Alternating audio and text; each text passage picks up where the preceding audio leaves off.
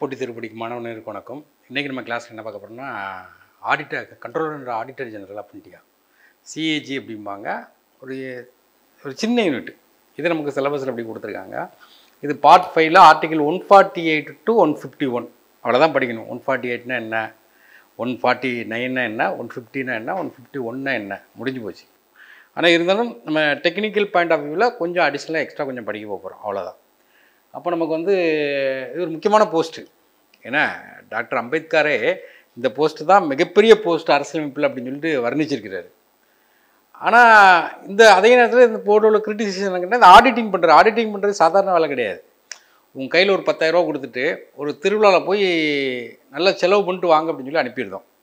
அப்போ நீங்கள் திருவிழாவில் போய் நல்லா செலவு பண்ணுறீங்க, ஏன்னா நினச்சதை சாப்பிட்றீங்க, என்ஜாய் பண்ணுறீங்க, அது இது நிறைய செலவு பண்ணுறீங்க. நைட்டு உங்கள்கிட்ட வந்து கணக்கு கேட்குறேன், இந்த 10,000 ரூபாய்க்கு என்னென்ன செலவு பண்ணேன் அப்படின்னு சொல்லி நான் பில்லை கேட்குறேன். பில்லை கேட்கும்போது நீங்கள் என்ன பண்ணுவீங்கன்னு கேட்டிங்கன்னா, அதை கொடுப்பீங்க. எப்படினாலும் ஷார்ட்டேஜ் ஆயிடும். ஒரு தெரியாதனமாக ஒரு ரிச்சால் வந்திருப்பீங்க, அது கணக்கில் வராது. அதில் ஒரு ஆளுக்கு தர்மம் போட்டிருப்பீங்க, அதுவும் கணக்கில் வராது. ஏதோ ஒரு சம்திங், ஏதோ ஒன்று மிஸ் ஆகிறதுக்கு நிறைய வாய்ப்பு இருக்கும். அதனால் வந்து ஆடிட்டிங்கிறது ஒரு நபர் ஒரு நாளைக்கு உள்ள கணக்கையே பார்க்குறதுக்கு மிஸ்டேக் வர வாய்ப்பு இருக்குது. இவங்க வந்து 1 இயர் கணக்கு, மிகப்பெரிய டிபார்ட்மெண்ட். 1 இயரில் பார்த்தீங்கன்னா சென்ட்ரல் கவர்மெண்ட் கணக்கு ஃபுல்லாக அவங்க தான் பார்ப்பாங்க, ஸ்டேட் கவர்மெண்ட் கணக்கே அவங்க தான் பார்ப்பாங்க, ஒவ்வொரு கார்பரேஷன் கணக்கே அவங்க தான் பார்ப்பாங்க. எல்லா கவர்மெண்ட் அத்தாரிட்டிலேருந்து பணம் வெளியே போகுதுன்னா அந்த கணக்கு அவங்க தான் பார்ப்பாங்க. அப்போ இவங்க பார்க்கும்போது, ஆனால் இவங்ககிட்ட உள்ள டிராபேக் என்னன்னு கேட்டிங்கன்னா, ஏன் செலவழிச்சாங்க, எதுக்கு செலவழிச்சாங்க கேட்க மாட்டாங்க. பணம் ரிலீஸ் ஆன பிறகு எப்படி செலவழிச்சிருக்காங்க, அதுக்கு பில்லு இருக்கான்னு சொல்லி செக் பண்ணுவாங்க. இது ஒரு போஸ்ட்மார்ட்டம் பண்ணுற மாதிரி தான். ஏன்னா அப்போ இதே அமெரிக்காவில் யூகேயில் பொறுத்த வரைக்கும் இதுக்கு வந்து பவர் இன்னும் கொஞ்சம் அதிகமாக இருக்கும். அந்த ஃபண்டு ரிலீஸ் ஆகிறதே ஏன் எதுக்குன்னு கேட்கலாம். இங்கே அப்படி கேட்க முடியாது. ஒன்லி போஸ்ட்மார்ட்டம் பண்ணுற மாதிரி தான். ஏன்னா ஒரு ஆள் இறந்த பிறகு கூறு போடுற மாதிரி பணம் ரிலீஸ் ஆன பிறகு அதை ஆராயிறது. அப்போ சாதாரணமாக ஒரு போலீஸ் ஸ்டேஷன் எடுத்துக்கிட்டிங்கன்னு வச்சுருங்களேன், டெய்லி பேப்பர் வாங்கி போடுவாங்க, ஒரு டீ செலவு இருக்கும், இப்போ கரண்ட் பில் கட்டணும், இதுக்கெல்லாம் ஃபண்டு அலர்ட் ஆகும். எவ்வளோ செலவு பண்ணாங்க. ஒரு டெக்னிக்கல் ஆஸ்பெக்டாக பார்க்கும்போது ஒரு பாலம் கட்டுவாங்க, கவர்மெண்ட்லேருந்து பணம் ரிலீஸ் ஆகிருக்கும், 100 கோடி ரூபா ரிலீஸ் ஆகிருக்கும் பணம். ஆனால் அது என்ன ஆஸ்பெக்டில் செலவழிச்சிருக்காங்க, எல்லாம் பில்லு இருக்குதா, கரெக்டாக தான் செலவழிச்சிருக்காங்களா, இல்லை ஏமாற்றிருக்காங்களா அப்படின்னு ஒரு ஆடிட்டிங் பண்ணுறது மிகப்பெரிய ஒரு டிபார்ட்மெண்ட். ஆக்சுவலாக இந்த டிபார்ட்மெண்ட் பார்த்தீங்கன்னா முந்தைய அக்கௌண்ட்ஸ் அண்ட் ஆடிட்டர் ஜெனரல் இருந்துச்சு. அக்கௌண்ட்ஸே அவங்க தான் பார்க்கணும், ஆடிட்டரே அவங்க தான் பார்க்கணும். 1976 தான் பார்த்தீங்கன்னா அக்கௌண்ட்ஸை பிரித்து எடுத்துட்டாங்க ஆடிட்டிங்லேருந்து. இப்போ அக்கௌண்ட்ஸ் வந்து மினிஸ்ட்ரி ஆஃப் ஃபினான்ஸ் கீழே போயிட்டு. அப்போ ஒரு பவர்ஃபுல் டிபார்ட்மெண்ட். ஏன்னா மிகப்பெரிய டிபார்ட்மெண்ட், பவர்ஃபுல் டிபார்ட்மெண்ட். எல்லாத்தையுமே ஒரு சாதாரண நபர் ஒரு நாள் செலவு ஆடிட்டிங் பண்ணும்போதே மிஸ்டேக் வரும்போது இந்தியா முழுவதும், இது மாநிலத்துக்குன்னு தனி போஸ்ட்லாம் கிடையாது, மொத்தத்தில் ஒரே போஸ்ட்டு தான், இவன் தான் மாநிலத்துக்கும் சேர்த்து பார்ப்பாங்க. அப்படிப்பட்ட மிகப்பெரிய ஒரு ஆர்கனைசேஷன். ஏன்னா இல்லை நம்ம என்னெல்லாம் கவர் பண்ண போகிறோம்னா, வாட், ஏன்னா சிஏஜினா என்ன, எதுக்காக சிஏஜி, ஏன்னா அடுத்து ஹிஸ்ட்ரி ஆஃப் சிஏஜி. இது வந்து பிரிட்டிஷ்காரன் கொண்டு வந்த ஒரு முக்கியமான ஒரு ஆடிட்டிங் சிஸ்டம். ஃபுல்லாக இதனுடைய கான்ட்ரிபியூஷன் ஃபுல்லாக பிரிட்டிஷ்காரன் தான். எப்படி கொண்டு வந்தாங்க, நம்மளுடைய கான்ஸ்டியூஷன் கொண்டு வரும்போது கூட அக்கௌண்ட்ஸ் அண்ட் ஆடிட்டர் ஜெனரல் இருந்துச்சு. 76 ஒன்லி ஃபார் என்னது ஆடிட்டர் ஜெனரல்னு சொல்லி இருக்குது. அப்புறம் இந்த ஆர்டிகிள் இதுதான் வெரி இம்பார்ட்டன்ட். உங்களுக்கு வந்து டிஎன்பிஎஸ்சி ஆஸ்பெக்டில் பார்க்கும்போது இந்த ஆர்டிகிள் தான் கேட்பான். 148னா என்ன, சிஏஜி அப்பாயின்மெண்ட் பண்ணுறது, ஏன்னா அவங்க டியூட்டி என்னன்னு சொல்லும். 149 என்ன, அவங்களுடைய ஃபங்க்ஷனை பற்றி சொல்லும். 150 என்னது, அந்த ஃபார்ம் ப்ரெஸ்கிரைப் ஃபார்மை பற்றி ஃபுல்லாக சொல்கிறேன். 151 ரிப்போர்ட் கொடுக்குறது. இப்போ மத்திய அரசு ரிப்போர்ட்டாக இருந்தால் பிரசிடென்ட் கையில் கொடுப்பாங்க, மாநில அரசு ரிப்போர்ட்டாக இருந்தால் கவர்னர் கையில் கொடுப்பாங்க. இதுதான் மெயின் பாயிண்ட். ஏன்னா பர் லிமிட்டேஷன். இப்போ சிஏஜியே இருந்தாலும் சில இடத்துல ஆடிட்டிங் பண்ண முடியாது. அதாவது பிரசிடெண்ட்டோ கவர்னரோ ரெக்கமெண்ட் பண்ணால் பண்ணலாம், மற்ற லோக்கல் பாடியே இவங்க ரெக்கமெண்ட் பண்ணி தான் பண்ண சொல்லுவாங்க. அப்போ இதில் லிமிட்டேஷன் என்னெல்லாம் இருக்குன்னு சொல்லி பார்ப்போம். அப்போ இது வந்து தெரிஞ்சுக்கணும். மெயினாக நம்ம பார்க்க வேண்டியது என்ன கேட்டிங்கன்னா, இல்லை ஆர்டிகிள் தான் வெரி இம்பார்ட்டன்ட். அப்போ என்னுடைய இன்ட்ரொடக்ஷன், ஏன்னா ஆக்சுவலாக பார்த்தீங்கன்னா பார்ட் 5ங்கிறது ஆர்டிகிள் 52லேருந்து 151 வரை இருக்கும். 151 வரை சொல்லும்போது கடைசியிலேருந்து பாருங்கள், 151லேருந்து பார்க்கும்போது 148 to 151 4 ஆர்டிகிள் இங்கேருந்து பார்த்தீங்கன்னா. அப்போ வந்து பார்ட் 5ல் கடைசி செக்ஷன் என்னென்னா சிஏஜி தான். ஏன்னா ஆக்சுவலாக இதனுடைய head of the Indian audit and accounts department. Audit and account ரெண்டுமே இவங்க தான். அக்கௌண்ட்ஸை 76 பிரித்து எடுத்துட்டாங்க.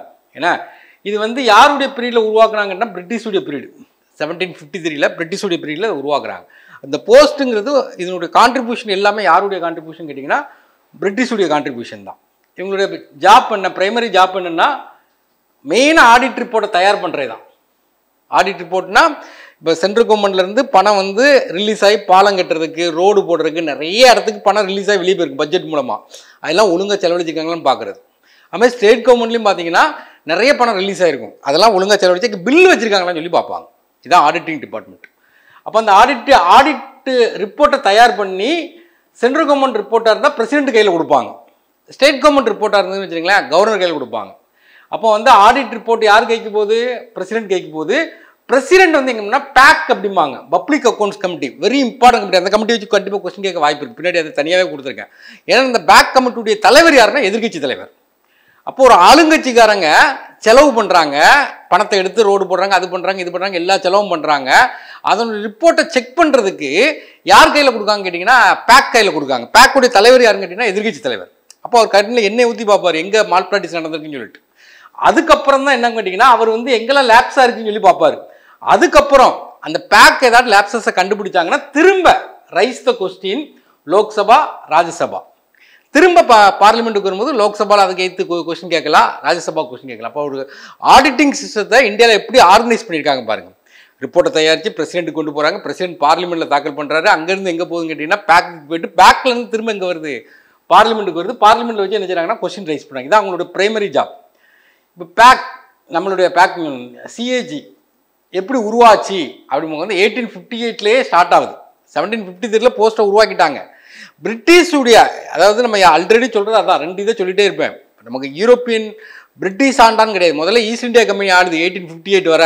1858க்கு அப்புறம் பிரிட்டிஷ் இந்தியா ஆடுது. இப்போ 1858லேருந்து இதில் கொடுத்துருக்காங்க. 1858ல் அதாவது ஆஃபீஸ் ஆஃப் அக்கௌண்டன்ட், ஏன்னா ஆடிட்டர் ஜெனரல் தனித்தனி போஸ்ட்டாக வச்சுருக்காங்க 1858ல். அதுக்கப்புறம் பார்த்தீங்கன்னா 60ல் என்ன பண்ணுறாங்கன்னா ஹெட்டு போடுறாங்க, ஆடிட்டர் அண்ட் அக்கௌண்ட் ஜெனரலுக்கு ஒரு ஹெட்டு போடுறாங்க. அடுத்தது போஸ்ட் நேமை சேஞ்ச் பண்ணுறாங்க, கண்ட்ரோலர் ஆஃப் ஜென்ரல் அக்கௌண்ட்னு சொல்லி 1866ல் மாற்றுறாங்க. அடுத்து 84 தான், ஏன்னா டெஸ்டினேஷன் கொடுக்காங்க சிஏஜி அப்படிங்காங்க. அப்புறம் 1919ல் என்ன பண்ணுறாங்கன்னா நம்ம 1999ல் பார்த்தீங்கன்னா இந்த ஆக்ட், ஏன்னா மிண்டோ மார்லி ரிஃபார்ம்ஸ், மாண்டேக் சிம்ஸ்போர்ட் ரிஃபார்ம்ஸில் அது வந்து என்ன பண்ணால் ஒரு அரசியல் அமைப்பு அங்கீகாரம் கொடுக்குறாங்க. அப்புறம் நம்மளுடைய கான்ஸ்டியூஷனை உருவாக்கும் போது அதுக்குன்னு ஆர்டிகல் போட்டாங்க 148 to 151. என்ன இப்போ நமக்கு என்ன பண்ணுறாங்கன்னா 76ல் என்ன பண்ணாங்கன்னா கண்ட்ரோலர் அக்கௌண்ட்ஸ் அண்ட் ஆடிட்டர் ஜெனரல்னு இருந்துச்சு. இதுதான் பரிசையில் கேட்பாங்க. அதில் அக்கௌண்ட்ஸை தனியாக தூக்கிட்டாங்க. தூக்கிட்டு என்ன பண்ணுன்னா அந்த அக்கௌண்ட்ஸ் டிபார்ட்மெண்ட் இப்போ யார் கண்ட்ரோலர் இருக்குன்னா மினிஸ்ட்ரி ஆஃப் ஃபினான்ஸ் கண்ட்ரோலர் இருக்குது. இப்போ நம்மளை பொறுத்த வரைக்கும் சிஏஜிங்கிறது என்னென்னா கண்ட்ரோலர் ஆஃப் ஆடிட்டர் ஜெனரல் தான். ஆடிட்டிங் பார்க்குறது தான் எங்களுடைய மெயினான டியூட்டி. இது வந்து பிரிட்டிஷ்காரன் அவன் company first east India company, இப்போ பிரிட்டிஷ் இந்தியாவுக்கு வரும்போது அவனுடைய கணக்கெல்லாம் ஆடிட் பண்ணுறக்காண்டி வரிசையாக கொண்டு வந்தால் அதை அப்படியே நம்ம அடாப்ட் பண்ணியிருக்கோம். ஏன்னா இது நமக்கு வந்து அந்த வரலாறு. அடுத்து சிஏஜி, அதாவது இதுக்கு தான் அடிக்கடி பரிசையில் கேட்கக்கூடிய question, Guardian of public purse அப்படிம்பாங்க. பப்ளிக் பர்சன் என்னன்னு கேட்டிங்கன்னா நம்மளுடைய வரி பணத்தை தான் வாங்கி அரசு ஊழியருக்கு சம்பளம் கொடுக்குறாங்க, வரி பணத்தை வச்சு தான் ரோடு போடுறாங்க, வரி பணத்தை வச்சு தான் பாலம் கட்டுறாங்க, வரி பணத்தை வச்சு தான் எல்லா செலவும் பண்ணுறாங்க. அப்போ அந்த பணம் ஒழுங்காக செலவழிக்கப்பட்டிருக்கா அப்படின்னு ஆடிட்டிங் பண்ணுறதுடைய வேலை தான் இந்த சிஏஜியுடைய முக்கியமான வேலை. அப்போ கார்டியன் ஆஃப் பப்ளிக் பர்ஸ், நம்மளுடைய பணத்துக்கு பாதுகாவலன் யாருன்னா சிஏஜி. ஏன்னா நம்மளுடைய பணம் ஒழுங்காக செலவழிதா இல்லையா அப்படின்னு பார்க்குறது யாருன்னா சிஏஜி. அதை தான் இது அடிக்கடி கேட்டிருக்காங்க, கார்டியன் ஆஃப் பப்ளிக், பொது பணத்தின் பாதுகாவலன். பொது பணம்னா வரி பணம்னு அர்த்தம். அப்போ வந்து இவங்களை பொறுத்த வரைக்கும் பார்த்தீங்கன்னா control the entire financial system. மத்திய அரசுக்கு ஒன்று மாநில அரசுக்கு ஒன்றுலாம் கிடையாது, இந்தியா முழுதும் ஃபினான்சியல் சிஸ்டம் ஃபுல்லாக கண்ட்ரோல் பண்ணுறது யாருன்னா இவங்க தான். போத் சென்டர் அண்ட் ஸ்டேட்டு, மத்திய அரசுக்கு இவங்க தான், மாநில அரசுக்கு சிஏஜி தான். அதனால டாக்டர் அம்பேத்கர் என்ன சொல்கிறாருன்னா bulk work of the democratic system, இந்திய அரசியலமைப்பில் ஜனநாயக அரசியலமைப்பில் உள்ள ஒரு முக்கியமான ஒரு அரண் அப்படின்னு சொல்லிட்டு இந்த போஸ்ட் வந்து வர்ணிச்சிருக்கிறார். அந்த அளவுக்கு ஒரு முக்கியம். இதுவும் எக்ஸாமில் கேட்டிருக்காங்க. அடுத்த நெக்ஸ்ட்டு அப்பாயின்மெண்ட் பண்ணுறது, சிஏஜி அப்பாயின்மெண்ட் பண்ணணும். இப்போ சிஏஜிக்கு எதுவும் குவாலிஃபிகேஷன் இருக்கா அப்படின்னு கேட்டிங்கன்னா இதில் முக்கியமாக நீங்கள் கவனிக்கணும், எந்த குவாலிஃபிகேஷன் கிடையாது. ஆக்சுவலாக பார்த்தீங்கன்னா எலெக்ஷன் கமிஷனருக்கும் சீஃப் எலெக்ஷன் கமிஷனருக்கும் குவாலிஃபிகேஷன் கிடையாது. இந்திய அரசியலமைப்பில் எந்த குவாலிஃபிகேஷன் கிடையாது. நார்மலாக ஒரு சீனியர் மோஸ்ட் ஒரு ஐஏஎஸ் ஆஃபீஸரை போடுவாங்க, ஆனால் குவாலிஃபிகேஷன் சொல்லலை. அதே மாதிரி சிஏஜி கண்ட்ரோலர் ஆடிட்டர் ஜெனரலுக்கும் குவாலிஃபிகேஷன் சொல்லலை. ஆக்சுவலாக யூபிஎஸ்சி சேர்மன் அண்ட் மெம்பருக்கும் குவாலிஃபிகேஷன் சொல்லலை, ஒரு குவாலிஃபிகேஷன் சொல்லியிருக்காங்க இன்டைரக்டாக. ஆஃப் ஆஃப் த மெம்பர் வந்து சுட் பி கவர்மெண்ட் எம்ப்ளாயி இருக்கணும் அப்படின்னு சொல்லியிருப்பாங்க. அதே மாதிரி தான் இங்கே எந்த குவாலிஃபிகேஷன் சொல்லலை. ஏன்னா அப்போ வந்து ஆக்சுவலாக பார்த்தீங்கன்னா அப்பாயிண்டட் பை யார் அதான் கேட்பான். President, article 148 confidential. யார் ரெக்கமெண்ட்லாம் பண்ண மாட்டாங்க. மற்ற போஸ்ட்லாம் படிக்கும்போது ரெக்கமெண்டட்னு ஒரு வார்த்தை வந்துகிட்டே இருக்கும். இந்த 3க்கு வந்து ரெக்கமெண்ட்லாம் கிடையாது. ஏன்னா கான்ஃபிடென்ஷியல். ஆனால் இடையில ஒரு கமிட்டி போட்டு ஒரு ஜட்ஜஸ்ன்னு கொடுத்தாங்க. ஒரு செலக்டிங் கமிட்டி போடணும், அதில் பிரைம் மினிஸ்டரும் எதிர்கட்சி தலைவரும் இருக்கணும், அவங்க ரெண்டும் ரெக்கமெண்ட் பண்ணுற ஆளை தான் இவர் வந்து அப்பாயின்மெண்ட் பண்ணணும் அப்படின்னு சொன்னாங்க. ஆனால் இது வரைக்கும் கொண்டு வரல. அப்போ வந்து அப்பாயின்மெண்ட் இஸ் சீக்ரெட். 3 பேருக்கு பார்த்தீங்கன்னா எந்த குவாலிஃபிகேஷன் கிடையாது. எலெக்ஷன் கமிஷனர் குவாலிஃபிகேஷன் கிடையாது. அடுத்தது பார்த்தீங்கன்னா யூபிசி குவாலிஃபிகேஷன் கிடையாது. நெக்ஸ்ட் என்னது இது சிஏஜி குவாலிஃபிகேஷன். இவங்களுடைய டேம் என்னன்னு கேட்டிங்கன்னா 6 வருஷம் பதவியில் இருப்பாங்க, இல்லைன்னா 65 வயசில் ரிட்டையர்ட் ஆகணும். விச் எவர் இஸ் ஏர்லியர், எது சீக்கிரம் வருதோ. இப்போ 36 வயசில் ஒருத்தர் அப்பாயின்மெண்ட் ஆயிருக்கான், அப்போ 6 அதில் கூட்டிங்கன்னா 42 வயசில் ரிட்டையர்ட் ஆயிரும். நான் 65 வரைக்கும் இருப்பேன்னு சொல்லக்கூடாது. ஒருத்தர் 64 வயசில் அப்பாயின்மெண்ட் ஆகிறான், எனக்கு 6 வருஷம் பீரியடு 70 வயசு வரை இருப்பேன்னு சொல்லக்கூடாது.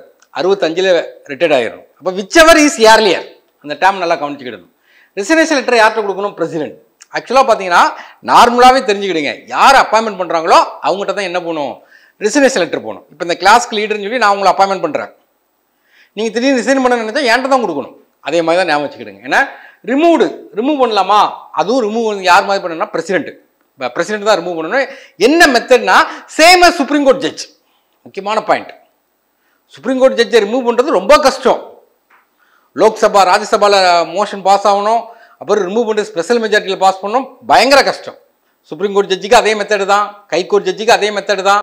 பிறகு பார்த்தீங்கன்னா சிஏஜி இப்போ பார்க்குறோம்ல, அவருக்கு அதே மெத்தட் தான். சீஃப் எலெக்ஷன் கமிஷன் ரிமூவ் பண்ணுறோம், அதே மெத்தடு தான்.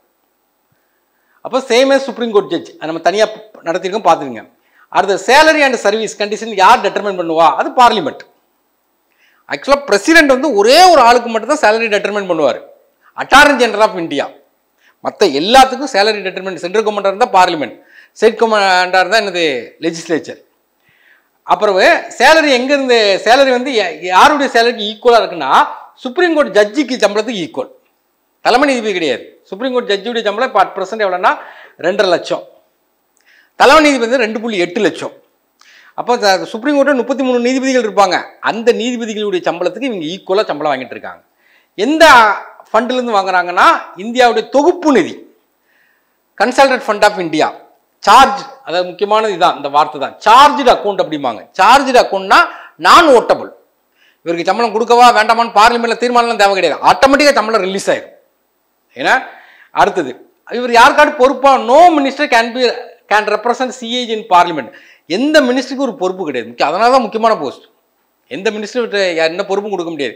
இவருடைய வேலை என்னன்னு கேட்டீங்கன்னா ஆடிட் ரிப்போர்ட்டை ரெடி பண்ணி பிரசிடென்ட் கையில் கொடுப்பார். மத்திய அரசாக இருந்தால், மாநில அரசாக இருந்தால் கவர்னர் கையில் கொடுப்பார். அதனால் எந்த மினிஸ்டரும் இவரை கூப்பிட்டு வந்து அது என்ன கணக்கு எனக்கு வந்து சொல்லுங்க அப்படிலாம் கேட்க முடியாது. அதான் அர்த்தம். No minister can be called upon.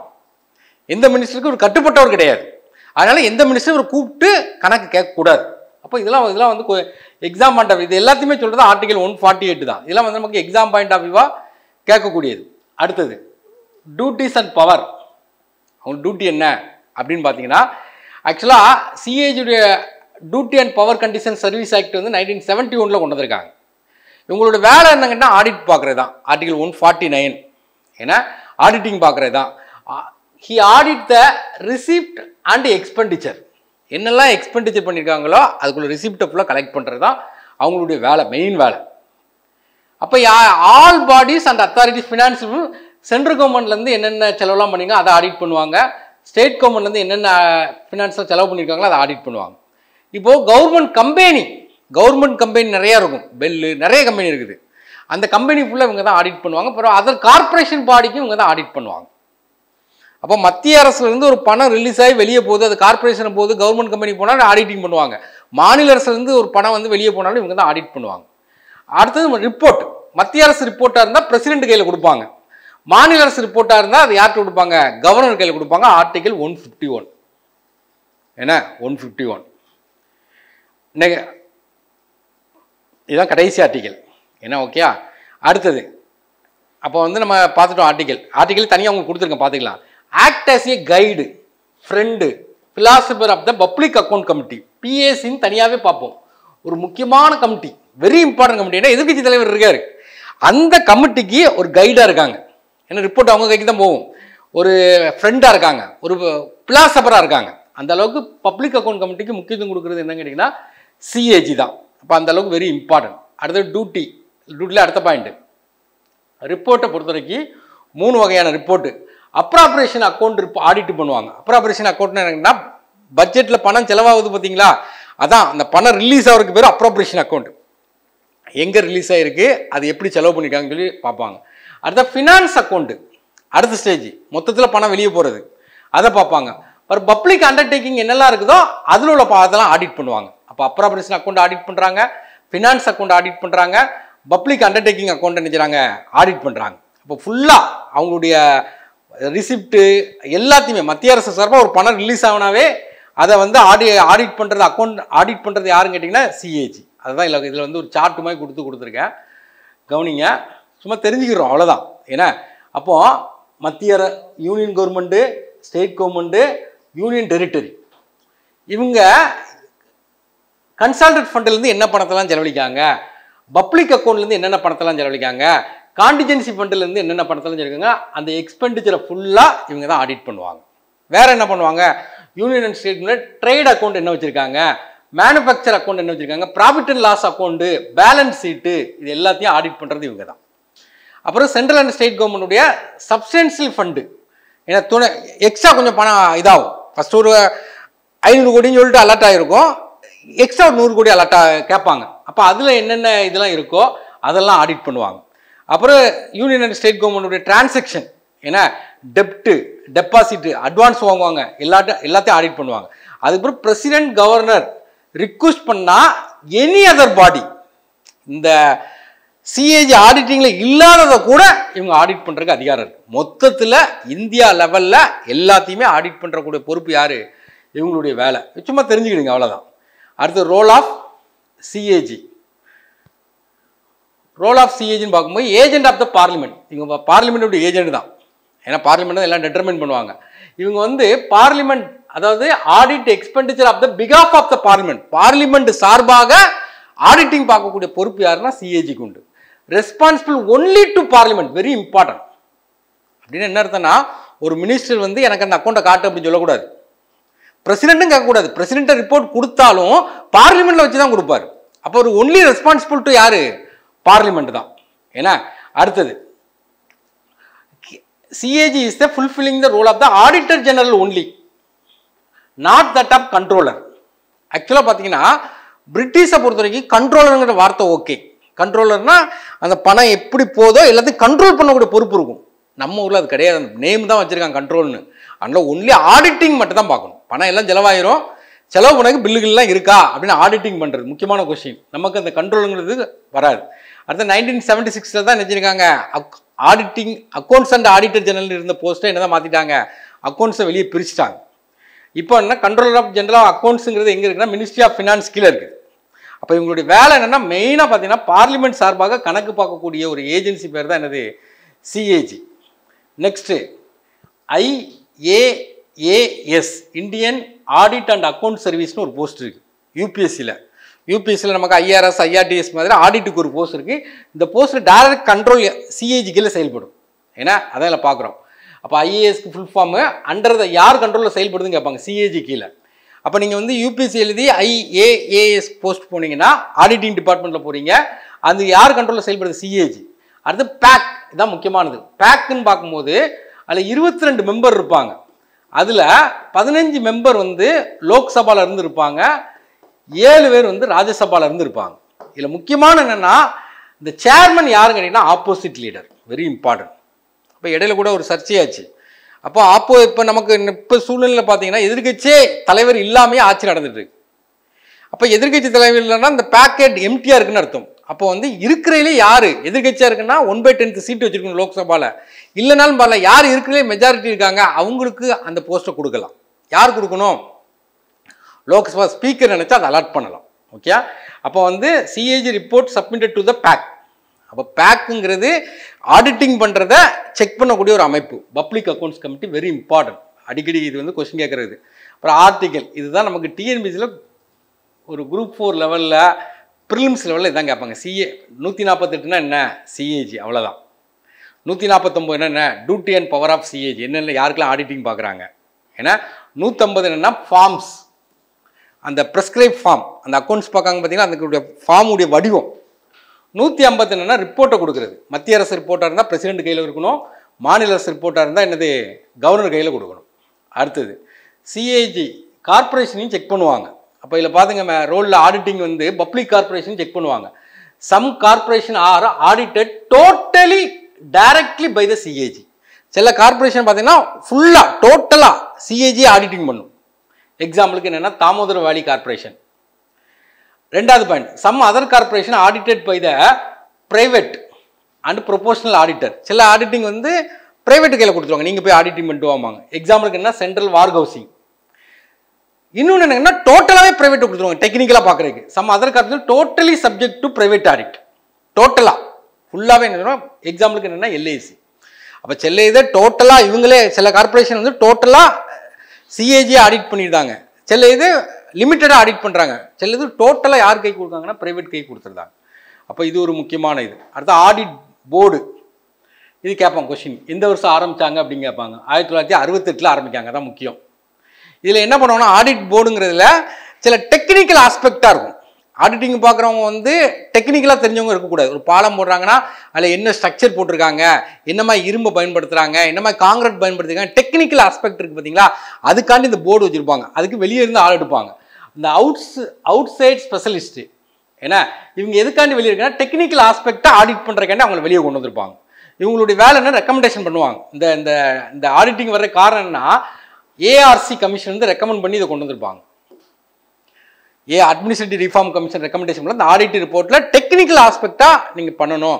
அப்போ ஆரம்ப காலத்தில் பார்த்தீங்கன்னா இந்த ஊழல் அதிகமாக நடந்தது என்னன்னு கேட்டிங்கன்னா ஐஇஎஸ் இருக்கும், இந்தியன் இன்ஜினியரிங் சர்வீஸ். அவங்களால போடப்பட்ட அந்த பாலம் ரோடு இதில் தான் பார்த்தீங்கன்னா கரப்டட் அதிகமாக இருக்கும், நிறைய இருக்கும். இதை அப்பாயின்மெண்ட் பண்ணுறது, போர்டு அப்பாயின்மெண்ட் பண்ணுறது யாருங்கன்னா சிஏஜி தான். இதை அப்பாயின்மெண்ட் பண்ணுறதும் சிஏஜி தான். அடுத்தது இது நீங்கள் அட்மினிஸ்ட்ரேட்டிவ் ரிஃபார்ம் கமிஷன் படிக்கும்போது இந்த ஆளை பற்றி பார்ப்போம். ஒரு அமெரிக்கா நியூயார்க்குக்காரர். அப்போ இந்தியா சுதந்திரம் அடைஞ்ச பிறகு நம்மளுடைய அட்மினிஸ்ட்ரேஷனில் ஒரு ரீஃபார்ம் பண்ணணும்னு சொல்லிட்டு அங்கேருந்து ஒருத்தர் கூப்பிட்டுருப்பாங்க. இவரை நம்ம அதில் தெளிவாக படிப்போம். ஆப்பிள் பை என்பார். அவர் இதை கிரிட்டிசைஸ் பண்ணுறாரு.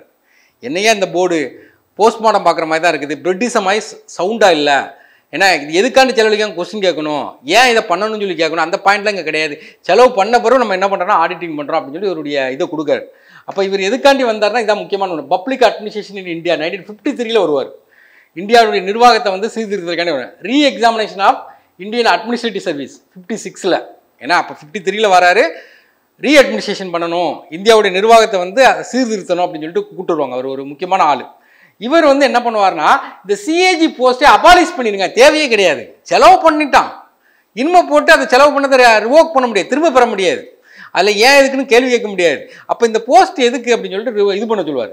ஆனால் பிரிட்டனை பொறுத்த வரைக்கும் பார்த்தீங்கன்னா பிரிட்டனில் இது பவர்ஃபுல்லான போஸ்ட்டு. அந்த பணம் வெளியே செலவுனா கண்டிப்பாக அப்ரூவல் வாங்கிட்டு தான் பணமே வெளியே போகணும். அங்கே வந்து ஒரு எக்ஸ்பெண்டிச்சர் பண்ண போகிறாங்கன்னா சிஏஜிட்டு அப்ரூவல் வாங்கி தான் அந்த எக்ஸ்பெண்டிச்சரை பண்ணணும். இங்கே அப்படி கிடையாது, அப்ரூவல்லாம் தேவையே கிடையாது, செலவு பண்ணி முடிச்சுருவாங்க, அதுக்கப்புறம் ஆடிட்டிங் பார்க்கணும். அப்போ இந்த போஸ்ட்டே தேவையில்லை அப்படிம்பாங்க. அப்போ அதை தான் சொல்கிறாங்க CAG of India differ totally from the CAG of Britain. பிரிட்டனுடைய சிஏஜியும் இங்கே உள்ள சிஏஜியும் ஒன்றே கிடையாது. அங்கே பயங்கர பவர்ஃபுல்லான ஆர்கனைசேஷன், இங்கே வந்து ஒரு டம்மியான ஆர்கனைசேஷன். அதனால் இந்த போஸ்ட் வேண்டாம் அப்படின்னு சொல்லுவார். நெக்ஸ்ட்டு லிமிட்டேஷன், கட்டுப்பாடுகள். இப்போ சிஏஜியே இருந்தாலும் சில கட்டுப்பாடுகள் என்ன கேட்டிங்கன்னா இவங்க ஆக்சுவலாக பார்த்தீங்கன்னா போஸ்ட் ஃபேக்டோ தான் பார்க்குறாங்க, ப்ரீ ஃபேக்டோ கிடையாது. அது செலவு பண்ண முன்னுக்குட்டி பார்க்க போகிற கிடையாது, செலவு பண்ண பின்னாடி தான் பார்க்குறாங்க. அப்போ அதில் நிறைய எரர் இருக்க வாய்ப்பு இருக்குது. ஏன்னா அதே நேரத்தில் சீக்ரெட் சர்வீஸெல்லாம் இவங்க ஆடிட் பண்ண முடியாது. எக்ஸாம்பிளுக்கு ஐபி ரா இதெல்லாம் ஆடிட் பண்ண முடியாது. அடுத்தது இந்த கவர்மெண்ட் ஸ்கீம் இருக்குது பார்த்தீங்களா, அதை என்ஜிஓ இம்ப்ளிமெண்டேஷன் பண்ணும், அதை இவங்க ஆடிட் பண்ண முடியாது. ஏன்னா அடுத்தது ட்ரிபிள்-P ப்ரைவேட் பப்ளிக் பார்ட்னர்ஷிப் அப்படிம்பாங்க. ப்ரைவேட்டும் கவர்மெண்ட்டும் சேர்ந்து பார்ட்னர்ஷிப் பண்ணுவாங்க.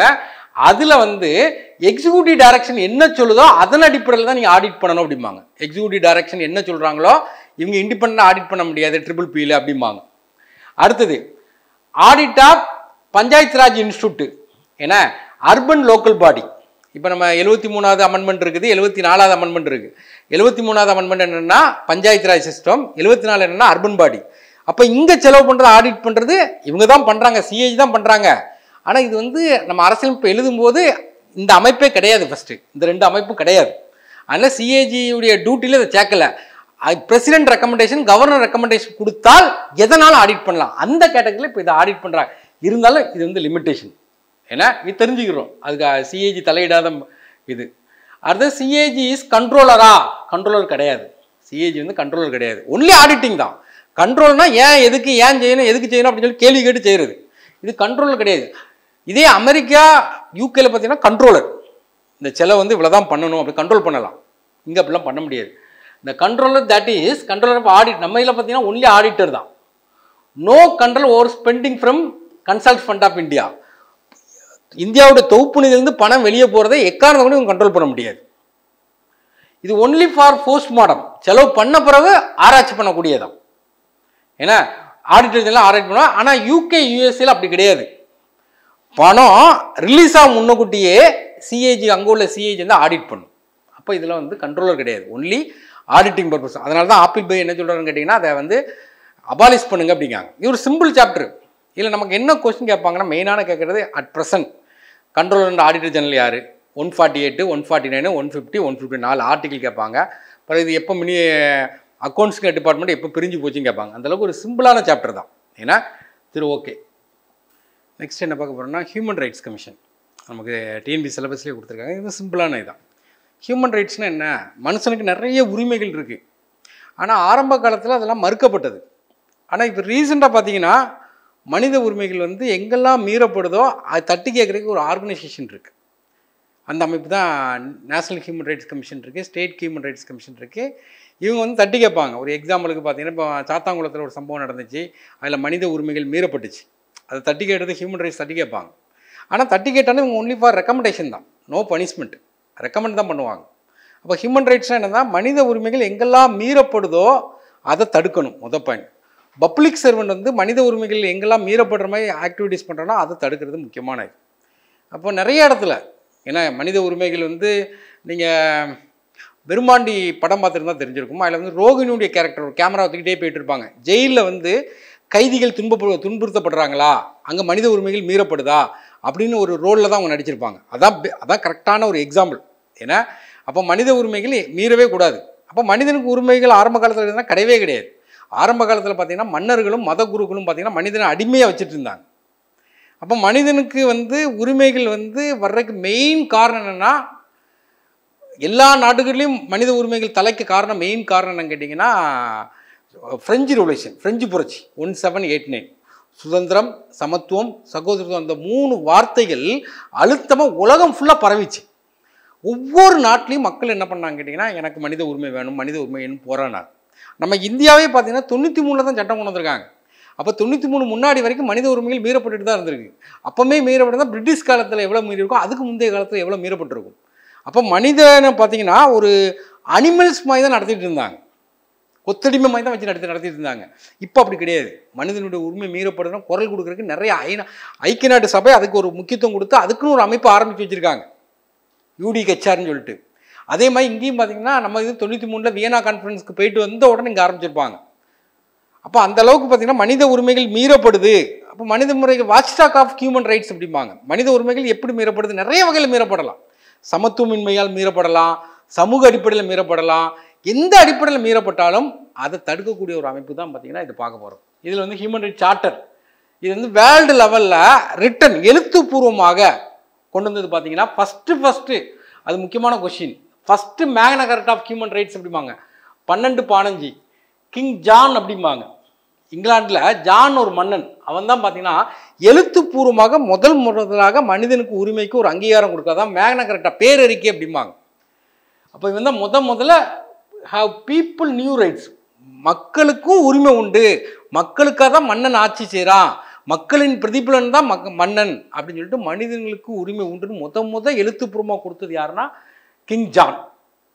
அடுத்தது இங்கிலாண்டில் பெட்டிஷன் ஆஃப் ரைட் 1628 இங்கிலாண்டில் என்ன பண்ணாங்கன்னா செட் அவுட் எல்லா ரைட்ஸும் கொடுக்க ஆரம்பித்தாங்க. ஃபஸ்ட்டு உரிமை உண்டுன்னு சொல்லியிருப்பாங்க எல்லா ரைட்டும்.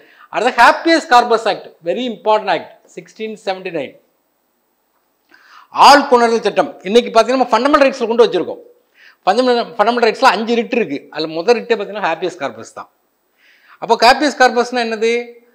ஆள் கொணர்தல் சட்டம். இல்லீகலாக மனுஷனை வந்து கொத்தடிமையை வச்சிருக்கக்கூடாது, அடைச்சி வச்சிருக்கக்கூடாது, ஒரு அனிமல் மாதிரி டீல் பண்ணக்கூடாது, அவனை வந்து ஒப்படைக்கக்கூடிய சட்டம். அது 1679 இங்கிலாந்தில் கொண்டாங்க. இப்போ securing liberty of the subject, தனி மனித சுதந்திரம். அதான் ஹேபியஸ் கார்பஸ்னால் அதான் மீனிங். ஏன்னா தனி மனித சுதந்திரம் அதான் இங்கிலாந்தில் தான் கொண்டு வராங்க. அடுத்தது பார்த்தீங்கன்னா English bill of rights 1689 basic civil right. ஒரு குடிமகனுக்கு தேவையான பேசிக் அமெனிட்டிஸ் அதை பெறுறதுக்கு அவனுக்கு உரிமை உண்டு அப்படின்னு கொண்டு வரது தான் வந்து 1689. வெரி இம்பார்ட்டன்ட் இதான். ஃப்ரெஞ்சு டிக்ளரேஷன், ஃப்ரெஞ்சு புரட்சி, வெரி இயர் இம்பார்ட்டன்ட். 789 7 8 9 முன்னாடி ஒரு 1 போட்டுக்கிடுங்க. ஃப்ரெஞ்சு புரட்சி. இந்த ஃப்ரெஞ்சு புரட்சியில் தான் சுதந்திரம், சமத்துவம், சகோதரத்துவம், என்ன லிபர்ட்டி, ஈக்குவாலிட்டி, ஃப்ரெட்டர்னிட்டி, இந்த 3 வார்த்தைகளின் பிறப்பிடம். Very important. நீங்கள் வந்து ஃப்ரீயாக இருந்தீங்கன்னு வச்சிங்கன்னா இந்த ஃப்ரெஞ்சு புரட்சி எடுத்து படித்து பாருங்கள். அப்போ வேர்ல்டு லெவலில் மனிதனுக்கு உரிமையை ஒரு அங்கீகாரமாக பெற்றுக் கொடுத்தது யாருன்னா ஃப்ரெஞ்சு புரட்சி தான். அதுக்கு முன்னாடி இங்கிலாந்தில் மட்டும் தான் நடக்கும். ஆனால் அந்த ஃப்ரெஞ்சு புரட்சிக்கு அப்புறம் உலகம் முழுவதும் நடக்கும் அந்த புரட்சி ஃபுல்லாகவே. All citizen equal under the லா, அதான் முக்கியம். எல்லா குடிமக்களும் முக்கியம். சுதந்திரம், லிபர்ட்டி, ஈக்குவாலிட்டி, சமத்துவம், ஃப்ரெட்டர்னிட்டி, எல்லாருமே ஒரு சகோதரத்துவம் மெயின்டைன் பண்ணணும்னு சொல்லிட்டு ஒரு மிகப்பெரிய கோட்பாடு. இதை தான் நம்ம பிரியம்பிளில் வச்சுருக்கோம். இந்த வார்த்தையை தான் ஏன்னா வெரி இம்பார்ட்டன்ட். அமெரிக்காவில் பார்த்தீங்கன்னா இதுக்கு என்ன பில் ஆஃப் ரைட்ஸும்பாங்க. 1791 கொண்டு வராங்க. அமெரிக்காவில் உள்ள குடிமக்களுக்குள்ள உரிமைகளை பாதுகாக்கிறக்காண்டி கொண்டு வராங்க 1791. ஆனால் முத கொண்டு வந்தது யார்? இங்கிலாந்து. ஆனால் உலகம் முழுவதும் பரவறதுக்கு காரணம் யார்? ஃப்ரெஞ்சு. இப்போ இதெல்லாம் வேர்ல்டு லெவலில் இந்த சார்ட்டர் வந்து உருவாகிறதுக்கு மெயின் காரணம். அடுத்தது பெர்த் ஆஃப் யுனைடெட் நேஷன், ஐநா சபை. நீங்கள் இப்போ படிச்சிருப்பீங்க. செகண்ட் வேர்ல்டு வார் வந்து நடக்கும். ஆக்சுவலாக human rights emerge stronger after second world war. Second world war எப்போ நடக்குன்னா 1939 to 45. அப்போ ஃபர்ஸ்ட் வேர்ல்டு வார் எப்போ நடக்கும் கேட்டிங்கன்னா 1914 to 18. ஃபர்ஸ்ட் வேர்ல்டு வார் டைம்லேயே இன்னொரு வார் இனிமேல் நடக்கக்கூடாது, ஏன்னா இது நடந்ததுன்னா மனித உரிமைகள் எல்லாம் மீறப்படுது, நிறைய மனிதனுக்கு டார்ச்சர் கொடுக்காங்க, இந்த மாதிரி ஒரு அமைப்பு வரக்கூடாதுன்னு சொல்லிட்டு இன்னொரு அமைப்பு ஒன்று ஆரம்பிப்பாங்க. அது ஒழுங்காக செயல்படாமல் இருக்க போய் தான் செகண்ட் வேர்ல்டு வார் ஸ்டார்ட் ஆகிடுது. செகண்ட் வேர்ல்டு வார் முடிஞ்சவொன்னு என்ன பண்ணுறாங்கன்னா, இந்த மாதிரி வாரே வரக்கூடாது, வார் வந்தாவே மனித உரிமைகள் மீறப்படுது, கண்டிப்பாக அதுக்கு ஒரு அமைப்பு ஆரம்பிக்குன்னு சொல்லிட்டு யுனைடெட் நேஷன் சொல்லி ஆரம்பிக்காங்க. அதனுடைய மெயின் நோக்கம் தான் protect individual rights from the government. ஒவ்வொரு தனிப்பட்ட நபருடைய உரிமைகளை பாதுகாக்கணும். The rights of men prevented, ஏன்னா ஒவ்வொரு மனிதனுடைய உரிமைகளை என்ன செய்யணும்? பாதுகாக்கணும் அப்படின்னு சொல்லி சான் பிரான்சிஸ்கோ அமெரிக்காவில் 50 மாநிலத்தில் ஒரு மாநிலம், அங்கே வச்சு மீட்டிங் நடக்க, அங்கே வச்சு தான் அதுக்கு ஒரு டிராப்ட் போடுறாங்க. 1945 அதுக்கு ஒரு டிராப்ட். அது கேட்பான், யுனைடெட் நேஷன் ஆர்கனைசேஷனோட டிராப்ட் எங்கே உருவாச்சு அப்படின்னு கேட்பாங்க. உருவாக்கும் போது 50 நாடுகள் தான் அதுக்கு கையெழுத்து போடும். ஆனால் அதில் இந்தியாவும் ஒரு மெம்பர்.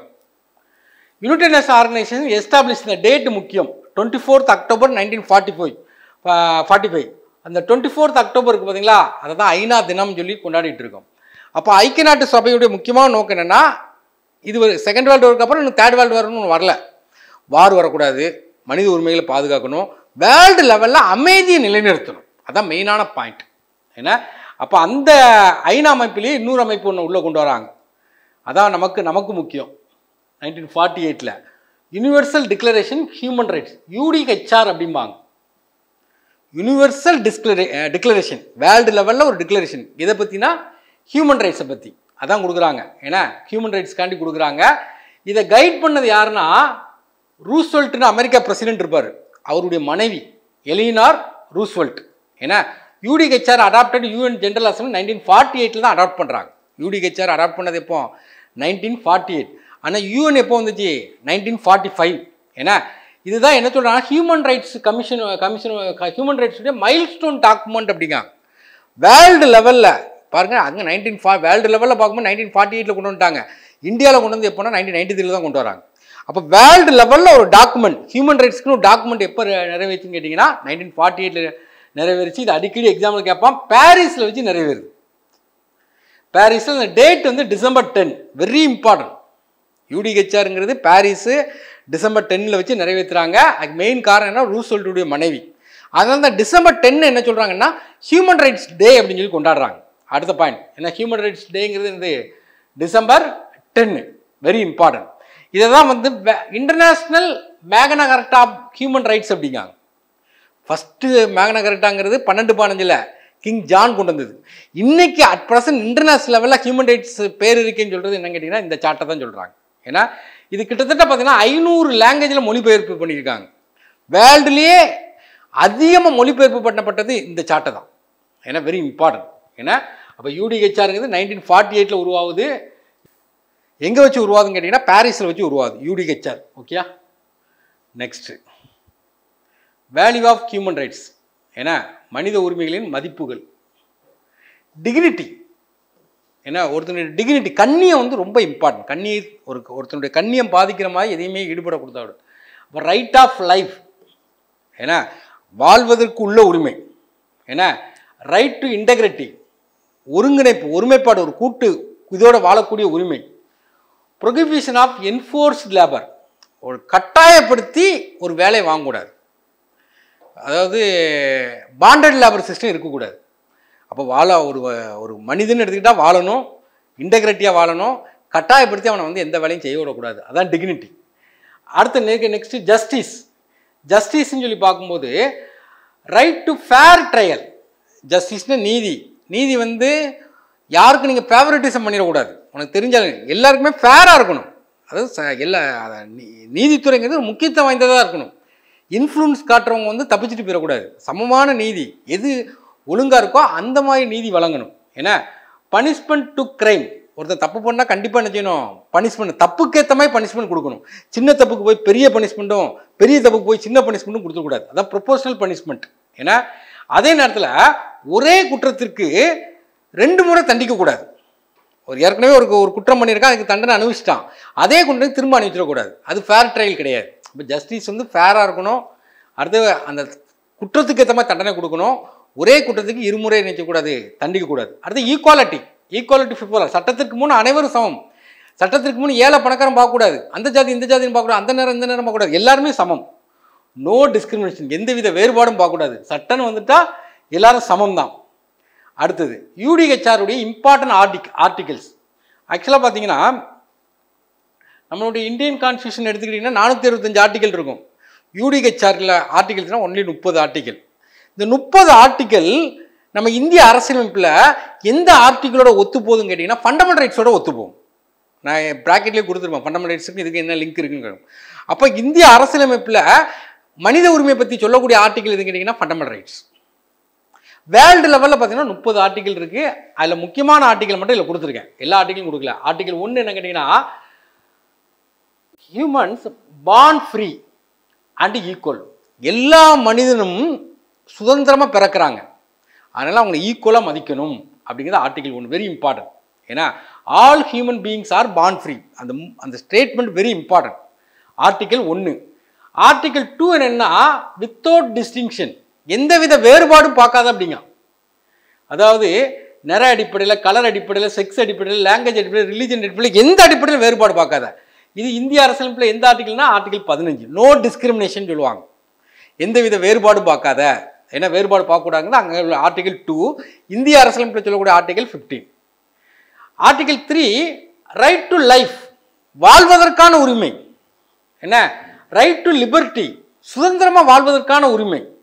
அண்ட் செக்யூரிட்டி, பாதுகாப்பாக வாழ்வதற்கான உரிமை. இதே ஆர்டிகல் நம்ம இந்திய அரசியலமைப்பில் எங்கே இருக்குன்னு கேட்டால் article 21, right to life, right to liberty. யூடிஹெச்ஆரில் article என்னென்னா 3. அடுத்தது no one shall be held in slavery, அடிமையாக இருக்கக்கூடாது, ஆர்டிகல் 4 சொல்லுது. இதே இந்திய அரசியலமைப்பில் ஆர்டிகல் 23 என்ன சொல்லுதுன்னு கேட்டிங்கன்னா கொத்தடிமையை ஒழிக்குது, அபாலிஷன் ஆஃப் பாண்டட் லேபர்.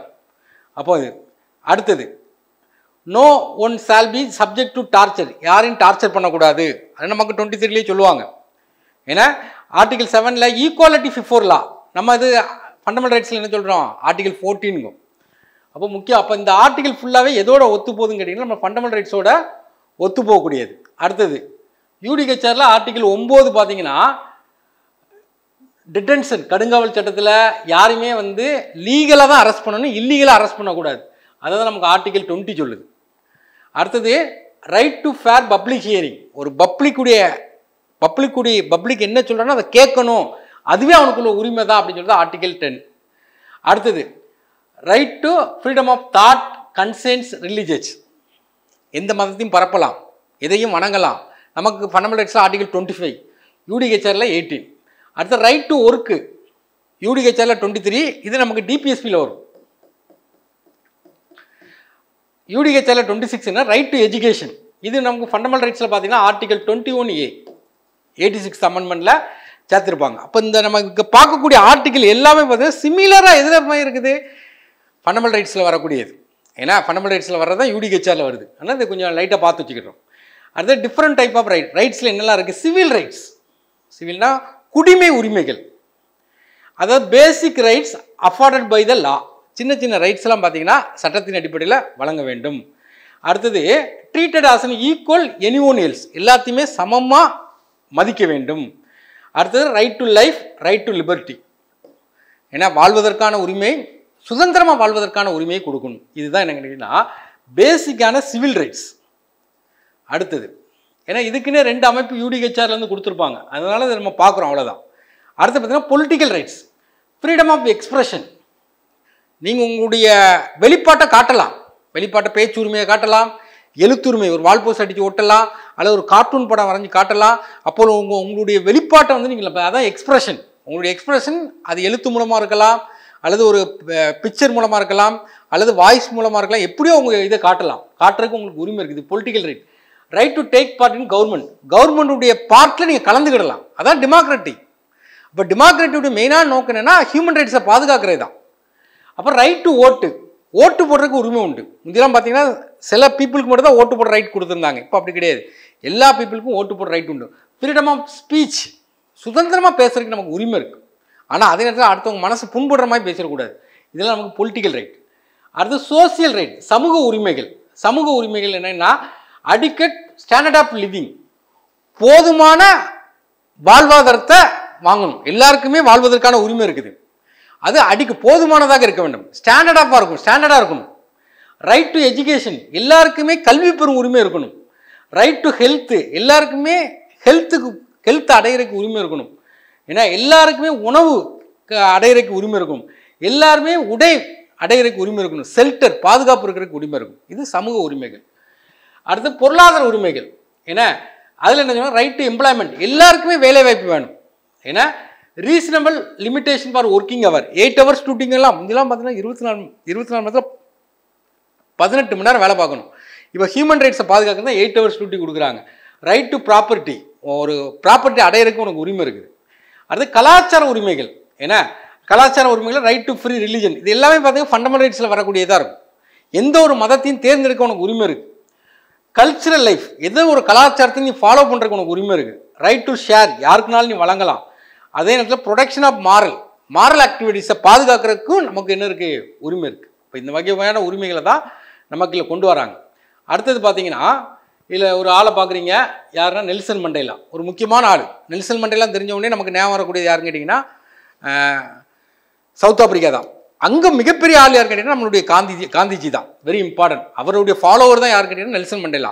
இவங்க வந்து ஆக்சுவலாக பார்த்தீங்கன்னா எண்ட் ஆஃப் அபர்த்திட் அப்படிம்பாங்க, அதாவது நிறவெறிக்கு எதிராக போராடி சக்ஸஸ் அடைஞ்சாங்க.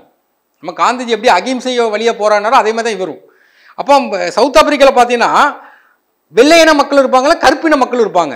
இந்த கருப்பின மக்களுக்கு எந்த அங்கீகாரமும் கொடுக்க மாட்டாங்க. அந்த கருப்பின மக்களுக்காண்டி போராடி பயங்கரமான ஒரு வெற்றியை வாங்கினவர் தான் இவர். அதான் இல்லை பார்க்க போகிறோம். ஏன்னா அப்போ அபர்த்திங்கிற வார்த்தை முக்கியம். People of south Africa protested against racial discrimination, ரேசியலில் நிற அடிப்படையில் வேறுபாடாக. இதுக்கு முக்கியமாக வாய்ஸ் கொடுத்தவர் யாருன்னா நெல்சன் மண்டேலா. இவர் தான் மெயினாக வாய்ஸ் கொடுக்காரு. அதனால் அங்கே என்ன நடக்கும்னு கேட்டிங்கன்னா ரேசியல் சிவில் வார் நடக்கும். வெள்ளையின மக்களும் கருப்பின மக்களுக்கும் உள்ளுக்குள்ளே சிவில் வார் என்னென்னா அவங்க நாட்டுக்குள்ளே நடக்கக்கூடிய குடிமை சண்டை. அவங்க நாட்டுக்குள்ளே வந்து என்னென்னா அந்த சண்டை நடந்துகிட்டே இருக்குது. அதில் வந்து இவர் பிடிச்சி உள்ளதுக்கு வச்சுருவாங்க. யாரை? நெல்சன் மண்டேலாவை. அவர் ரிலீஸ் பண்ண பிரசிடென்ட் யாருன்னா டி கிளர்க். இவர் தான் 1990 ரிலீஸ் பண்ணுறாரு. இவர் 1990 ரிலீஸ் ஆன உடனே வெளியே வந்து என்ன பண்ணுவார் கேட்டிங்கன்னா எலெக்ஷனில் போட்டி போடுவார். 94 பார்த்தீங்கன்னா இவர் வந்து ஆப்பிரிக்கன் நேஷனல் காங்கிரஸ் சார்பாக ஜெயிச்சு பிரசிடென்ட் ஆயிடுவார். இப்போ அவர் உயிரோடு இல்லை. அப்போ நெல்சன் மண்டேலாங்கிறது நிறவெறிக்கு எதிராக போராடிய மிகப்பெரிய ஆள். எங்கே வச்சு போராடினார்? South Africa.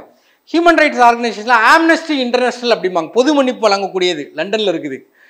சில்ட்ரனுக்காண்டி defence fund. இப்போ நிறைய பார்த்தீங்கன்னா, இப்போ இடையில பார்த்தீங்கன்னா ஒரு உலகத்தையே ஒரு உலுக்கிய சம்பவம் என்னன்னு கேட்டிங்கன்னா, நிறைய அகதிகள் பார்த்தீங்கன்னா அவன் நாட்டில் இருக்கக்கூடாதுன்னு கப்பலில் ஏறி தப்பிச்சு வேறு நாட்டுக்கு போனாங்க, அங்கேயும் இல்லாமல் இன்னொரு நாட்டுக்கு போகிறாங்க.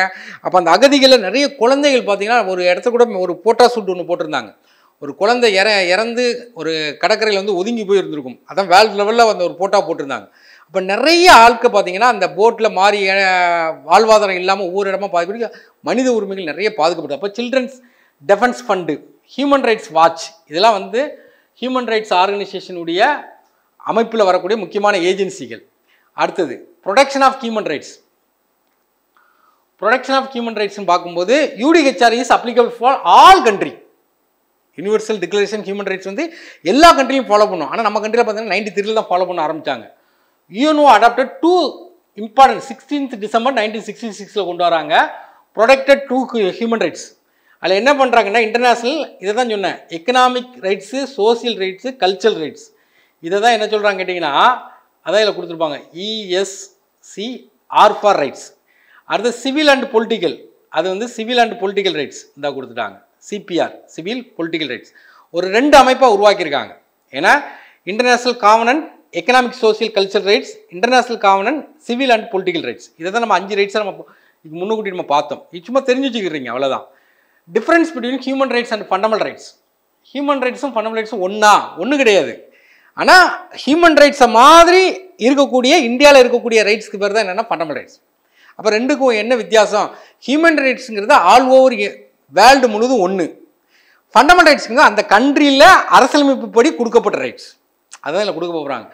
ஹியூமன் ரைட்ஸுங்கிறது ஆல் ஃப்ரீடம், எல்லாருமே ஃப்ரீடம், எந்த கட்டுப்பாடுகளும். ஆனால் ஃபண்டமெண்டல் ரைட்ஸுங்கிறது என்னன்னு கேட்டிங்கன்னா அந்த அரசியலமைப்பில் கொடுக்கப்பட்டது தான்.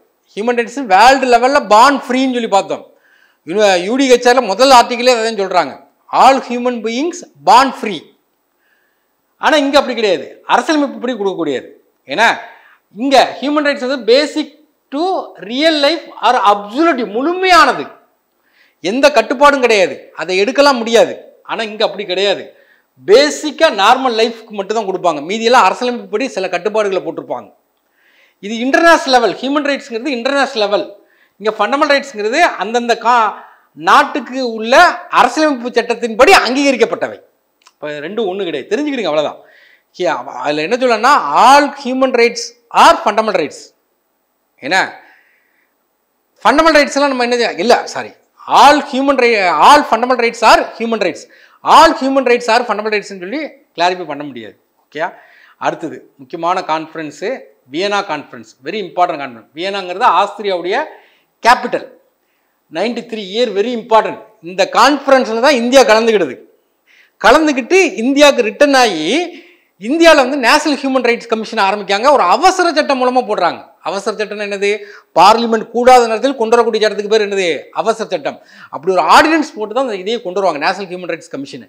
அந்த அளவுக்கு இந்த conference very important. World conference on human rights எங்கே வச்சு நடக்கு? வியனாவில் வச்சு நடக்கு. இது இங்கே தான் என்ன பண்ணுறாங்கன்னா ஒரு எல்லா நாட்டிலையும் ஒரு ப்ரோக்ராம் கொண்டு வர சொல்கிறாங்க.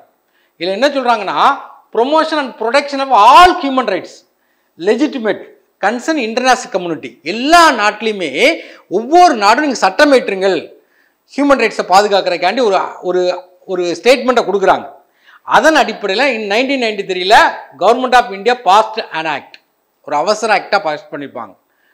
அதில் தான் என்ன சொல்கிறாங்க, நேஷனல் ஹியூமன் ரைட்ஸ் கமிஷன் 93 எங்கே ஃபார்ம் பண்ணுறாங்க? டெல்லியில் ஃபார்ம் பண்ணுறாங்க. அதை நம்ம பார்க்க போகிறோம். அப்போ நேஷனல் ஹியூமன் ரைட்ஸ் கமிஷன் இது எப்போ ஃபார்ம் பண்ணுறாங்க அப்படின்னு பார்த்தீங்கன்னா 12th October 1993. இது வந்து ஒரு சேச்சுரரி பாடி. சேச்சுரரி பாடின்னு என்னது? பார்லிமெண்ட்டில் கொண்டு வந்து ஒரு சட்டப்பூர்வ அமைப்பாக மாற்றுறாங்க. அப்போ பார்லிமெண்ட்டில் கொண்டு வந்து லோக்சபாவில் நிறைவேறி ராஜ்யசபாவில் நிறைவேறி பிரசிடென்ட் கையெழுத்து போட்டால் அது ஒரு சேச்சுரரி பாடி. நான் கான்ஸ்டியூஷனல் பாடி, அரசியலமைப்பு அங்கீகாரம் கிடையாது. அரசியலமைப்பு அங்கீகாரம்னா ஜனவரி 26, 1950 வந்திருக்கணும். ஏன்னா இது வந்து protection of human rights act 93 கொண்டு வராங்க. இதனுடைய மெயின் பணி என்னன்னு கேட்டிங்கன்னா watch talk of human rights. Human ரைட்ஸை watch பண்ணுறது இதனுடைய மெயின் வேலை. ஹியூமன் ரைட்ஸ் எங்கெல்லாம் மீறுதோ அதெல்லாம் இதை தடுக்கணும், அதான் மெயினான வேலை. இதில் ஒரு 5 டிவிஷன் இருக்குது. லா டிவிஷன் ஒன்று வச்சுருக்காங்க, investigation, research and development, training division, administrative division. ஏன்னா அதுக்குள்ளேயே சும்மா தெரிஞ்சுக்கிடுங்க, அவ்வளோதான். அடுத்தது இது நமக்கு பரிசீலிக்க கேட்கக்கூடிய questions. Appointment and dam. Appointment யார் பண்ணுறா? பிரசிடென்ட். ஏன்னா எப்படி அப்பாயின்மெண்ட் பண்ணுவார்? ஒரு 6 மெம்பர் கமிட்டி ரெக்கமெண்ட் பண்ணால் தான் அப்பாயின்மெண்ட் பண்ணுவார். Very important. இது கேட்பான் பரிச்சையில். அந்த 6 மெம்பர் கமிட்டியில் யாரெல்லாம் இருக்கான்னு பார்த்தீங்கன்னா, பிரைம் மினிஸ்டர் இருக்கார், Lok Sabha speaker, deputy chairman of Rajya Sabha, leader of both houses. லோக்சபாவில் உள்ள லீடரும் இருக்கணும், ராஜ்யசபாவில் உள்ள லீடரும் இருக்கணும். அது போக யார்? ஹோம் மினிஸ்டர், லீடர் ஆஃப் எதிர்கட்சி தலைவர். மக்களவையோட எதிர்கட்சி தலைவர் இருக்கணும், மாநிலங்களோட எதிர்கட்சி தலைவர் இருக்கும். அது போக ஹோம் மினிஸ்டர். 6 பேர். அப்போ prime minister, speaker of Lok Sabha, deputy chairman of Rajya Sabha, Lok Sabha எதிர்கட்சி தலைவர், ராஜ்யசபா எதிர்கட்சி தலைவர், இது போக ஹோம் மினிஸ்டர். இந்த 6 பேர் கொண்ட குழு யாரை ரெக்கமெண்ட் பண்ணுறாங்களோ அவங்கள பிரசிடென்ட் அப்பாயின்மெண்ட் பண்ணுவாங்க. அவங்களோட டேம் என்ன கேட்டிங்கன்னா 370. இந்த 5 இருந்துச்சு. 2019 ஒரு அமெண்ட்மெண்ட் போட்டு 5 3 மாற்றிட்டாங்க. அப்போ 370 விச் எவர் இஸ் ஏர்லியர், எது சீக்கிரம் வருதோ அதுக்கு அதில் ரிட்டையர்ட் ஆயிரும். ஏன்னா ஓகே, எலிஜிபிள் ஃபார் ரீஅப்பாயின்மெண்ட். இது முக்கியமான பாயிண்ட். இதுவும் வந்து அந்த அமெண்ட்மெண்ட்டில் தான் கொண்டு வந்தாங்க. ரீஅப்பாயின்மெண்ட், மறுபடியும் அப்பாயின்மெண்ட் பண்ணலாம் அவங்கள. ஆனால் மத்திய அரசு பணிக்கோ மாநில அரசு பணிக்கோ போயிடக்கூடாது. இதுலேயே திரும்ப அப்பாயின்மெண்ட் பண்ணலாம். ஓகே, முந்தி வந்து ரீஅப்பாயின்மெண்ட் கிடையாதுன்னு இருந்துச்சு. அப்போ முக்கியமான ஒரு டேம். இதெல்லாம் பரிச்சையில் கேட்கக்கூடிய எப்படி ரிமூவ் பண்ணுறாரு? ரிமூவ் பண்ணுறதும் பிரசிடென்ட் தான். எப்படி ரிமூவ் பண்ணுவார் அப்படின்னா, அந்த மெம்பர் வந்து இன்சால்வெண்ட் ஆகிருக்கணும், திவால் ஆகிட்டார்னு சொல்லி அவருக்கு எல்லோ நோட்டீஸ் கொடுத்துருக்கணும். இல்லைன்னா பெய்டு எம்ப்ளாய்மெண்ட் சொல்லி வேற ஒரு ஆர்கனைசேஷனுக்கு சம்பளம் வாங்கி வேலை பார்க்கணும். இல்லைன்னா அன்ஃபிட் ஃபார் கண்டினியூ அப்படின்னு கோர்ட்டு வந்து ஜட்ஜு ஒரு சர்டிஃபிகேட் கொடுக்கணும். அவருக்கு புத்தி சரியில்லாமல் ஆகிட்டு அப்படின்னு ஒரு சர்டிஃபிகேட் கொடுக்கணும். அதான் unsound mind declare by court, unfit to continue. அடுத்து கன்விக்டட், குற்றவாளி என நிரூபிக்கப்பட்டால். ஏன்னா அது அப்படியே இந்த பாயிண்டில் ரிமூவ் பண்ணாலும் யார்கிட்ட கேட்டு தான் ரிமூவ் பண்ணணும்? சுப்ரீம் கோர்ட்டை ரெஃபர் பண்ணணும். இது போக மிஸ்பிஹேவியர், இன்கெப்பாசிட்டி அப்படின்னு சொல்லி சுப்ரீம் கோர்ட்டை ரெஃபர் பண்ணி அவர் ரிமூவ் பண்ணலாம். யார் ரிமூவ் பண்ணுவா? President. Salary and allowance condition service determinant by central government. இது முக்கியமான பாயிண்ட். வழக்கமான salary and allowance determinant by பார்லிமெண்ட்னு வரும். இந்த இடத்துல வந்து என்ன கேட்டிங்கன்னா, பார்லிமெண்ட்னு சொன்னால் அது அரசு ஆரம்பத்திலே இருந்தால் பார்லிமெண்ட்டாக இருக்கும். இது யார் டெட்டர்மெண்ட் பண்ணுறாங்க கேட்டிங்கன்னா, சென்ட்ரல் கவர்மெண்ட் தான் என்ன பண்ணுதுன்னா டெட்டர்மெண்ட் பண்ணுது. இதான் இந்த ஸ்லைடை நீங்கள் நல்லா பார்த்தீங்கன்னா புரியும். இதான் அந்த காம்போசிஷன், அங்கங்கள். அதுக்கு தலைவர் இருக்கார். ஒரு தலைவர், 5 member, full time member 5 member. X office மெம்பருங்கிறது 7 பேர். எக்ஸ் ஆஃபீஸ்னு என்ன அர்த்தம்னா வேற ஒரு அமைப்பில் தலைவராக இருக்காங்க, இவங்க அடிஷனலாக இதுக்கும் தலைவராக வந்து இருக்காங்க. அதான் எக்ஸ் ஆஃபீஸ். அப்போ ஒரு ஏன்னு ஒரு கிளாஸ் இருக்குது, பின்னு ஒரு கிளாஸ் இருக்குது. ஏன்னு ஒரு கிளாஸில் ஒரு லீடரை தேர்ந்தெடுக்காங்க. அப்போ அந்த கிளாஸை பொறுத்தவரைக்கும் அவர் சேர்மன்.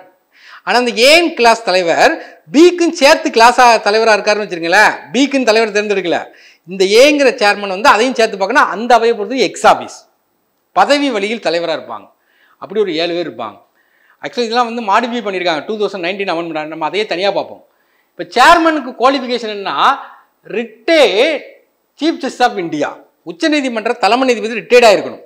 அவர் தான் சேர்மனாக இருக்க எலிஜிபிள். இதுதான் இருந்துச்சு ஸ்டார்டிங்கில்.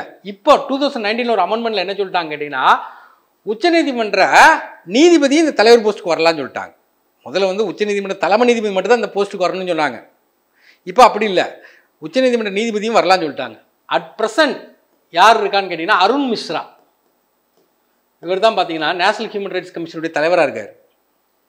ஏன்னா ஃபஸ்ட்டு யார் இருந்தான்னா ரங்கநாத் மிஸ்ரா.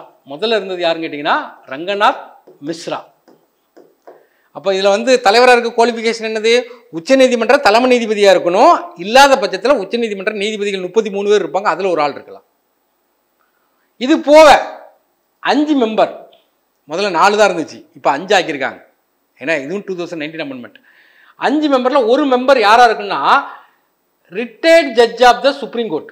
சுப்ரீம் கோர்ட்டில் ஓய்வு பெற்ற நீதிபதி ஒன்று, retired judge of the high court, உயர் நீதிமன்றத்தில் ஓய்வு பெற்ற நீதிபதி ஒன்று. இப்போ 2 ஆகிட்டு, ப்ளஸ் 3 பேர் வந்து special knowledge in human rights.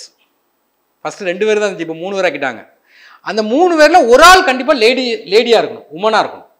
அப்போ நல்லா கவனிங்க, தலைவர் வந்து ஒரு போஸ்ட்டு, உறுப்பினர் 5 பேர் இருக்காங்க. உச்சநீதிமன்ற ஓய்வு பெற்ற நீதிபதி, உயர் நீதிமன்ற ஓய்வு பெற்ற நீதிபதி, மிச்சம் 3 பேர் வந்து ஹியூமன் ரைட்ஸில் ஸ்பெஷல் நாலேஜ் இருக்கணும். அதில் 1 லேடிஸாக இருக்கணும். இது போய் எக்ஸ் ஆஃபீஸ் மெம்பர் பதவி வழியில் வேற ஒரு அமைப்பில் தலைவராக இருக்காங்க, அவங்க ஆட்டோமேட்டிக்காக இங்கேயும் உறுப்பினர் ஆகிறாங்க. யாரெல்லாம் கேட்டிங்கன்னா, மைனாரிட்டி கமிஷனுடைய தலைவர், ஷெட்யூல் காஸ்ட் கம்யூனிட்டியுடைய தலைவர் கமிஷன், ஷெட்யூல் ட்ரைப்ஸ் கமிஷனுடைய தலைவர், உமன்ஸ் கமிஷனுடைய தலைவர், பேக்வேர்டு கமிஷனுடைய தலைவர். ஏன்னா அடுத்தது சைல்ட் ரைட்ஸ் கமிஷனுடைய தலைவர், டிசபிலிட்டி கமிஷனுடைய தலைவர். இப்போ 7 பேர் பதவி வலையில் உறுப்பினராக. இந்த சார்ட்டை நம்ம பார்த்துக்கணும். ஏன்னா next function of national human rights commission. இவங்களுடைய ஃபங்க்ஷன் என்ன அப்படின்னா எல்லாருக்கும் தெரிஞ்சது தான். ஏன்னா மனித உரிமைகள் மீறப்படும் போது தடுத்து நிற்படணும். அது எப்படி தடுத்துக்கணும்? சூமோட்டோ, தன்னிச்சையான அதிகாரம். இவங்களே டைரெக்டாக இறங்கலாம். ஒரு இடத்துல மனித உரிமை மீறப்படுது, ஏன்னா மனிதனை ஃபுல்லாக பிச்செடுக்க வச்சுட்டு இருக்காங்க. அப்போ அந்த இடத்துல மனித உரிமைகள் மீறப்படுது, இவங்களே டேரெக்டாக இல்லை இன்வால்வ் ஆகலாம். அல்லது நியூஸ் பேப்பரில் பார்த்து டேரெக்டாக சூமோட்டோன்னு என்னென்னா தன்னிச்சையாக முடிவெடுக்கக்கூடிய அதிகாரம். அல்லது ஆன் பெட்டிஷன், ஒரு பெட்டிஷன் ஃபைலாக இருக்குது, இங்கே மனித உரிமைகள் மீறப்படுதுன்னு, அப்போ அதை ஒர்க் பண்ண இவங்க போகலாம். அல்லது ஆர்டர் ஆஃப் கோர்ட், கோர்ட்டு சொல்கிறான் இந்த இடத்துல மனித உரிமைகள் மீறப்பட்டிருக்கு, நீங்கள் போய் ஆராய்ச்சி பண்ணிட்டு வாங்கன்னு சொல்லி அனுப்பலாம். அப்போ இந்த 3 வகையில் இவங்க என்ன பண்ணலாம்? என்கொயர் பண்ணலாம். அதே நேரத்தில் ஹியூமன் ரைட்ஸ் இன்வால்விங் பெண்டிங் கேஸை இவங்க அனலைஸ் பண்ணுவாங்க. அதே நேரத்தில் விசிட் ஜெயிலில் போய் கைதிகள் துன்புறுத்தப்படுறாங்களா அப்படின்னு அனலைஸ் பண்ணுவாங்க. அடுத்து study living condition make a recommend, only for recommend தான் பண்ண முடியும், ஆர்டர் போட முடியாது. ரிவ்யூ த கான்ஸ்டியூஷனல் சேஃப்கார்டு, அரசியலமைப்பு படி மனித உரிமைகளுக்கு என்னென்ன பாதுகாப்பு கொடுக்கலாம் அப்படின்னு ரிவ்யூ பண்ணலாம். ஏன்னா அடுத்தது ஹியூமன் ரைட்ஸ் இன்டர்நேஷ்னல் லெவலில் இவங்க ரிவ்யூ பண்ணலாம். ஏன்னா லிட்ரஸி, எஜுகேஷனை பரப்புறதுக்கு இவங்க ரெக்கமெண்ட் பண்ணலாம். அல்லது மனித உரிமைகள் சம்மந்தமாக ஒரு அவேர்னஸ் உருவாக்குறதுக்கு இவங்க என்ன பண்ணலாம்? ரெக்கமெண்டேஷன் பண்ணலாம். எல்லாமே ரெக்கமெண்டேஷன் தான். ஏன்னா அடுத்தது working and roll of என்காஜ் national human rights commission. ஏன்னா இதனுடைய ஹெட் குவார்ட்டர்ஸ் எங்கே இருக்குன்னா டெல்லி. ஏன்னா தேவைப்பட்ட வேறு இடத்துக்கு மாற்றினாலும் மாற்றலாம். இவங்க சிவில் கோர்ட்டுக்குள்ள அதிகாரம் ஃபுல்லாக இவங்களுக்கு உண்டு. சிவில் கோர்ட்டுக்கு என்ன அதிகாரம்? ஒருத்தருக்கு சம்மன் அனுப்பி வர சொல்லலாம், ஒரு டாக்குமெண்ட் எவிடன்ஸை கேட்கலாம், எங்கே ஒரு சென்ட்ரல் கவர்மெண்ட் டாக்குமெண்ட்டாக இருந்தாலும் ஸ்டேட் கவர்மெண்ட் டாக்குமெண்ட்டாக இருந்தாலும் அதை வாங்கி பிறகு உங்களுக்கு உரிமை உண்டு. அப்போ வித்தின் 1 இயருக்குள்ள அந்த மேட்டரை வந்து இவங்க என்னென்னா கவனத்தில் எடுத்துக்கிடணும். 1 இயரை தாண்டி போயிடக்கூடாது. இந்த ரோல் ஆஃப் த கமிஷன் என்னன்னா மெயின்லி ஃபார் ரெக்கமெண்டேஷன் தான், வெரி இம்பார்ட்டன்ட். ரெக்கமெண்டேஷன் தான். நோ பவர் டு பனிஷ் பண்ணுறதுக்கு இவங்களுக்கு உரிமையே கிடையாது. ஏன்னா இவங்க பண்ணுற ரெக்கமெண்டேஷன் வந்து not binding and concern government. இவங்க பண்ணுற ரெக்கமெண்டேஷனை கவர்மெண்ட் ஃபாலோ பண்ணணும் கிடையாது, கட்டாயப்படுத்த முடியாது. அதில் என்ன ஆக்ஷன் எடுத்திருக்காங்க சொல்லி மட்டும் இன்டிமேட் பண்ணால் போதும். கவர்மெண்ட் என்ன செய்யாது? இவங்க பண்ணுற ரெக்கமெண்டேஷன் வந்து கட்டுப்படுத்தாது. அடுத்தது ஸ்டேட் ஹியூமன் ரைட்ஸ் கமிஷன். இப்போ மத்திய மாநில லெவலில் இருக்கிற நேஷனல்னு சொல்லும்போது இந்தியா லெவலில் இப்போ ஒவ்வொரு மாநிலமும் ஸ்டேட் ஹியூமன் ரைட்ஸ் கமிஷன். இப்போ மாவட்ட லெவலில் என்ன பண்ணியிருக்காங்க? மனித உரிமை ஆணையம் வச்சுருக்காங்க. அப்போ ஸ்டேட் ஹியூமன் ரைட்ஸ் ஆக்டும் அதே தான், 93 தான். இதில் வந்து 2006 ஒரு அமெண்ட்மெண்ட் பண்ணியிருப்பாங்க.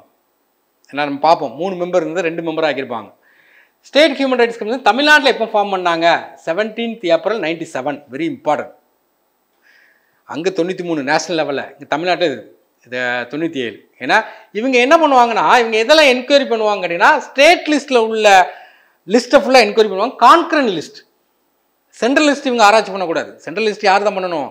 என்கேசிஆர்சி மட்டும் தான் பண்ணணும். இவங்க ஸ்டேட் லிஸ்ட்டும் கான்கரண்ட் லிஸ்ட்டில் உள்ள சட்டத்தை மட்டும் இவங்க நினச்சோம்னா அனலைஸ் பண்ணுவாங்க. இப்போ அதான் பார்க்க போகிறோம். இதான் அந்த பாயிண்ட். அங்கே இப்போ நீங்கள் நல்லா தெரிஞ்சுக்கிடலாம். அதாவது இதை யார் அப்பாயின்ட் பண்ணால்? கவர்னர். அப்போ national human rights கமிஷனுங்கிறது president appointment பண்ணுவார், இது கவர்னர். இப்போ இங்கே யார் இருப்பாங்கன்னா 1+2, அங்கே என்ன பார்த்தோன்னா 1+5. இது போய் எக்ஸ் ஆஃபீஸ் சேர்மன் ஒரு 7 பேர் இருந்தாங்க. இங்கே 1+2, ஆக்சுவலாக 1+3 இருந்துச்சு. 2006 தான் என்ன பண்ணாங்க கேட்டிங்கன்னா அது கொஞ்சம் குறைச்சிருப்பாங்க. 1+4 இருக்கும், குறைச்சி என்ன பண்ணுவாங்கன்னா மாற்றிருப்பாங்க 2006. அப்போ இங்கே தலைவர் யாராக இருப்பா? அங்கே தலைவர் என்கேசிஆர்சியுடைய தலைவர் யாருன்னு கேட்டிங்கன்னா உச்சநீதிமன்ற நீதிபதியாக இருந்தாங்க. அப்போ ஸ்டேட் ஹியூமன் ரைட்ஸ் கமிஷன் என்னதான் இருப்பாங்க? உயர் நீதிமன்றமாக இருப்பாங்க. அதான் எனக்கு கொடுக்காங்க. அதாவது ஹைகோர்ட்டுடைய ரிட்டையர்டு தலைமை நீதிபதி இல்லைன்னா ஹைகோர்ட்டுடைய நீதிபதி. இந்த முந்தைய ரிட்டையர்டு தலைமை நீதிபதியாக மட்டும்தான் இருந்துச்சு. இப்போ வந்து 2019 அமெண்ட்மெண்ட்டில் இந்த பாயிண்ட் அதே மாதிரி சேர்த்துருக்காங்க. அப்போ தலைவர் அவருக்கு குவாலிஃபிகேஷன் என்னன்னு கேட்டிங்கன்னா உயர் நீதிமன்ற நீதிபதி அவருக்குள்ள குவாலிஃபிகேஷன் ஃபுல்லாக இருக்கணும். அப்போ ரிட்டையர்டு தலைமை நீதிபதியாக இருக்கணும், இல்லைன்னா அட் ப்ரெசண்டில் ஒர்க்கிங் பண்ணுற நீதிபதியாக இருக்கும். மெம்பர் 2 பேர் இருப்பாங்க. ஒருத்தர் வந்து ரிட்டையர்டு ஜட்ஜ் ஆஃப் த ஹைகோர்ட்டாக இருக்கணும், இல்லைன்னா டிஸ்ட்ரிக்ட் ஜட்ஜாக இருக்கணும். டிஸ்ட்ரிக்ட் ஜட்ஜ்னா என்னென்னா 7 years எக்ஸ்பீரியன்ஸ் இருக்கணும். அங்கே ஹைகோர்ட் ஜட்ஜ்னா என்னது? 10 years வந்து ஹைகோர்ட்டில் அட்வொகேட்டாக இருக்கணும், இல்லைன்னா 10 years என்னதான் இருக்கணும்னு கேட்டிங்கன்னா ஜுடிஷியல் ஆஃபீஸில் 10 வருஷம் வேலை பார்த்துருக்கணும். அப்போ இங்கே வந்து ஒரு மெம்பர் என்னதான் இருக்குன்னா ஒன்று ஹைகோர்ட் ஜட்ஜாக இருக்கணும், ரிட்டையர்டாக இருக்கணும், இல்லைன்னா டிஸ்ட்ரிக்ட் கோர்ட் ஜட்ஜாக இருக்கணும்.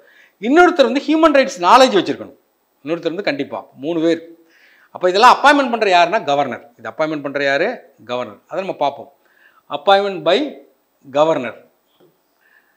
அதுக்கும் இதே மாதிரி தான் ஒரு கமிட்டி ரெக்கமெண்ட் பண்ணணும். ரெக்கமெண்ட் பண்ணுற கமிட்டி தான் கவர்னர் அப்பாயின்மெண்ட் பண்ணுவாங்க. எந்த கமிட்டின்னு கேட்டால் சீஃப் மினிஸ்டர், ஏன்னா அப்புறம் சட்டசபையுடைய சபாநாயகர், அடுத்து ஹோம் மினிஸ்டர், அடுத்து எதிர்க்கட்சி தலைவர். இந்த 4 பேர் கொண்ட குழு. சில மாநிலத்தில் எம்எல்சி இருக்கும். அப்போ அங்கே உள்ள எதிர்க்கட்சி தலைவர் வந்து ரெக்கமெண்ட் பண்ணணும். இவங்களுடைய பீரியட் வந்து 370 விச் எவர் இஸ் ஏர்லியர். 3 வருஷம் டேம். 35 வயசில் அப்பாயின்மெண்ட் ஆகிறாங்கன்னா 38 ரிட்டையர்ட் ஆயிடணும். ஏன்னா 70 வயசு வரைக்கும் என்ன செய்யலாம், இருக்கலாம் பீரியட் அதிகபட்சம். அப்போ ஒரு முக்கியமானது. ஏன்னா 5 வருஷம் இருந்தது தான், இப்போ என்ன தான் மாற்றிட்டாங்க, 3 வருஷமாக மாற்றிட்டாங்க. அடுத்த ரிமூவல். ஆனால் இது முக்கியமான ஒரு பாயிண்ட் இந்த கொஸ்டின். அப்பாயின்மெண்ட் பண்ணுறது கவர்னர், ஆனால் ரிமூவ் பண்ணுறது யாருன்னா பிரசிடென்ட். என்ன காரணத்துக்கு ரிமூவ் பண்ணுவார்? இன்சால்வெண்ட், திவால் ஆகிட்டாரு அப்படின்னு ஒரு எல்லோ நோட்டீஸ் விட்டாங்கன்னா ரிமூவ் பண்ணிடுவாங்க.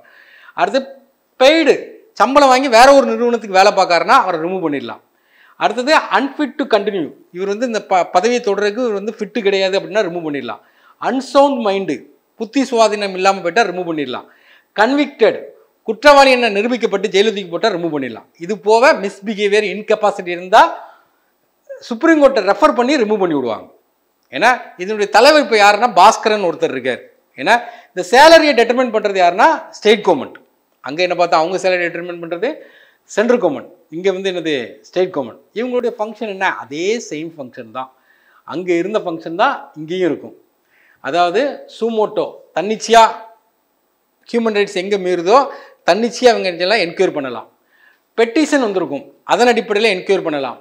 அல்லது கோர்ட் ஆர்டர் போட்டிருப்பாங்க, அதனுடைய அடிப்படையில் என்கொயரி பண்ணலாம். Bending cases involving human rights, கோர்ட்டில் பார்த்தீங்கன்னா ஹியூமன் ரைட்ஸ் சம்மந்தமாக பெண்டிங் நிறையா இருக்கும், அதை என்கொயரி பண்ணலாம். ஜெயிலுக்கு விசிட் பண்ணி அங்கே உள்ள கண்டிஷனை வந்து என்கொயரி பண்ணலாம். அடுத்தது அரசியலமைப்படி பாதுகாப்பு எப்படிலாம் வழங்கலாம் அப்படின்னு ரிவ்யூ பண்ணலாம். ஏன்னா அடுத்து ஹியூமன் ரைட்ஸை பொறுத்த வரைக்கும் ரிசர்ச் பண்ணலாம். அதே மாதிரி ஹியூமன் ரைட்ஸ் வந்து டிஸ்ட்ரிக்ட் லெவல்லையும் இருக்கும். அப்போ national level, state level, district level. A public prosecutor R an advocate, என்ன 7 இயர் எக்ஸ்பீரியன்ஸ் இருக்கணும். அவர் தான் இந்த ஹியூமன் ரைட்ஸ் கோர்ட்டுக்கு ஜட்ஜாக அப்பாயின்மெண்ட் பண்ணுவாங்க. ஏன்னா ஹியூமன் ரைட்ஸ்க்கு அப்பாயின்மெண்ட் டிஸ்ட்ரிக்ட் கோர்ட்லேருந்து வரும். அப்படின்னாக்கா 7 இயர் எக்ஸ்பீரியன்ஸ் இருக்கணும். அல்லது ஒரு பப்ளிக் ப்ராசிக்யூட்டராக இருந்தாங்கன்னா ஹியூமன் ரைட்ஸ் உடைய தலைவர் மாவட்ட இதுக்கு அப்பாயின்மெண்ட் பண்ணுவாங்க. 2019 கொஞ்சம் அமெண்ட்மெண்ட் இருக்குது. இந்த அமெண்ட்மெண்ட்டை நம்ம எல்லாமே பார்த்துட்டோம். இருந்தாலும் அமெண்ட்மெண்ட்டாகவே தனியாக கொடுத்துருக்காங்க. இதில் என்ன கொடுத்துருக்காங்கன்னா, judge of the supreme court is also eligible. முந்தி என்ன சொல்லுவாங்க கேட்டிங்கன்னா, உச்சநீதிமன்ற ஓய்வு பெற்ற தலைமை நீதிபதி தான் இங்கே தலைவர் ஆகணும்னு சொன்னாங்க. இப்போ அப்படி இல்லை. Judge of the supreme court is also eligible. ஏன்னா சேர்பர்சன் ஆஃப் என்கேஹெச்ஆர்சி முக்கியமானது. அடுத்து increase the number of member என்கேஹெச்ஆர்சி. First வந்து 4 பேர் இருந்தாங்க, இப்போ என்னதான் ஆக்கிட்டாங்க, 5 பேர் ஆக்கிட்டாங்க. எக்ஸ் ஆஃபீஸ் மெம்பர் 7 பேர். ஃபஸ்ட்டு வந்து 4 பேர் இருந்தாங்க, எக்ஸ்ட்ரா ஒரு 3 பேரை சேர்த்துருக்காங்க. Backward class, child rights, disability, இந்த 3ஐயும் சேர்த்தது வந்து 19 அமெண்ட்மெண்ட். அடுத்தது டேம், பதவி காலம் வந்து 5லேருந்து 3 வருஷமாக மாற்றிட்டாங்க. Eligible for reappointment. முந்தி ரீஅப்பாயின்மெண்ட் கிடையாது. இப்போ வந்து அதே இதுலேருந்து ரீஅப்பாயின்மெண்ட் பண்ணலாம். ஆனால் மத்திய அரசுக்கோ மாநில அரசு பணிக்கோ போயிடக்கூடாது. ஏன்னா அடுத்தது இதான் முக்கியமானது, 2019 உள்ள முக்கியமான திருத்தங்கள். அப்போ இந்த ஹியூமன் ரைட்ஸுடைய முக்கியமான பணி இதான். இதில் நமக்கு வந்து மெயினாக கேட்குறது இதுதான். என்ன கேட்பான்னு கேட்டிங்கன்னா, என்கேஹெச்ஆர்சி அப்பாயின்மெண்ட் பண்ணுறது யார், அவங்களோட டேம் என்ன, அந்த ரெக்கமெண்ட் பண்ணுற கமிட்டியில் எத்தனை பேர் இருக்காங்க அப்படிங்கிறதான் கேட்பாங்க. ரிமூவ் பண்ணுறது எப்படி ரிமூவ் பண்ணுறாங்க, சேலரி என்ன சேலரி கொடுக்காங்க, இந்த மாதிரி கொஸ்டின் நம்ம கேட்பாங்க. அப்போ ஹியூமன் ரைட்ஸ் எங்கெல்லாம் மீறப்படுதோ ஒன்லி ரெக்கமெண்டேஷன் தான். ஏன்னா உங்களுக்கு பனிஷ் பண்ணுறதுக்கு எந்த அதிகாரமும் கிடையாது. அந்த ரெக்கமெண்டேஷனை கவர்மெண்ட்டுக்கு சொல்லுவாங்க. கவர்மெண்ட்டுக்கும் அந்த ரெக்கமெண்டேஷன் கவர்மெண்ட்டை கட்டுப்படுத்தாது. அதே நேரத்தில் கவர்மெண்ட் வந்து என்ன பண்ணணும் கேட்டால், அந்த ரெக்கமெண்டேஷன் படி ஆக்ஷன் எடுத்தாங்களா இல்லையாங்கிறத இன்டிமேட் பண்ணணும். நெக்ஸ்ட் என்ன பார்க்க போனால், ரூல் ஆஃப் லா, சட்டத்தின்படி ஆச்சு. ஏன்னா ஒரு சட்டம் தான் மேலே இருக்கணுமே தவிர எந்தெந்த சர்வாதிகாரம் மேலே இருக்கக்கூடாது. அந்த ரூல் ஆஃப் லான்னா சட்டத்தில் என்ன இருக்கோ ஆஸ் பர் பேப்பர் அப்படிம்பாங்க. பேப்பர் மீன்ஸ் என்னன்னா ஆக்டு, சட்டம். சட்டத்தில் என்ன இருக்குது அதை தான் கேட்பாங்க. இப்போ இந்தியாவுடைய ஆட்சி என்னன்னா ரூல் ஆஃப் லா தான். அப்போ ரூல் ஆஃப் லா என்னென்னா சட்டத்தில் என்ன சொல்லியிருக்கோ அதை தான் பார்ப்பாங்களே தவிர மற்ற எதையுமே கன்சிடரே பண்ண மாட்டாங்க. அப்போ ரூல் ஆஃப் லாங்கிறது சட்டத்துக்கு மேலே யாரும் கிடையாதுங்கிறது தான் ரூல் ஆஃப் லா. அப்போ இந்த ரூல் ஆஃப் லாங்கிறத இதுக்கு முன்னக்கூட்டியே அரிஸ்டாட்டில், பிளாட்டோ, சாக்ரட்டிஸ் நிறைய பேர் சொல்லிட்டாங்க. அப்போ அவங்களுடைய கான்செப்ட் அவங்க என்ன சொல்கிறாங்க கேட்டிங்கன்னா, மேலே ஒரு மனுஷனுக்கு எல்லா அதிகாரத்தையும் கொடுத்துட்டிங்கன்னா அந்த மனுஷன் என்ன பண்ணுவான்னா சர்வாதிகாரத்தை பயன்படுத்திக்கிட்டு மனுஷனை ஃபுல்லாக என்ன சொல்லுவான்னா பழிவாங்கிற ஆக்டிவிட்டீஸில் ஈடுபட்டுருவான். அப்போ அவனுக்கு மேலே யார் இருக்குன்னா சட்டம் தான் இருக்கும். சட்டத்தின்படி தான் பனிஷ்மெண்ட் கொடுக்கணுமே தவிர எக்காரணம் கொண்டு வேறு எந்த பனிஷ்மெண்ட்டும் கொடுக்கக்கூடாது. ஏன்னா சட்டம் ஒருத்தனை விடுதலை பண்ணணும், விடுதலை தான். சட்டத்துக்கு மேலே யாருமே கிடையாது அப்படிங்கிறத மெயினான பாயிண்ட். இந்த ரூல் ஆஃப் லாங்கிற கான்செப்டை யார் கொண்டு வர்றாருன்னு கேட்டிங்கன்னா பிரிட்டிஷ் ஜூரிஸ்ட் ஏவி டைசி. இவர் தான் வெரி இம்பார்ட்டன்ட் பர்சன். ஏன்னா இங்கிலாண்டில் உள்ள ஒரு பிரிட்டிஷ் ஜூரிஸ்ட் தான் ஏவி டைசி. இவர் தான் அதுக்கு ஒரு 3 பாயிண்ட் சொல்கிறார். அவருடைய கான்செப்ட் ரூல் ஆஃப் லாங்கிறது ஒரு 3 பாயிண்ட் தான்.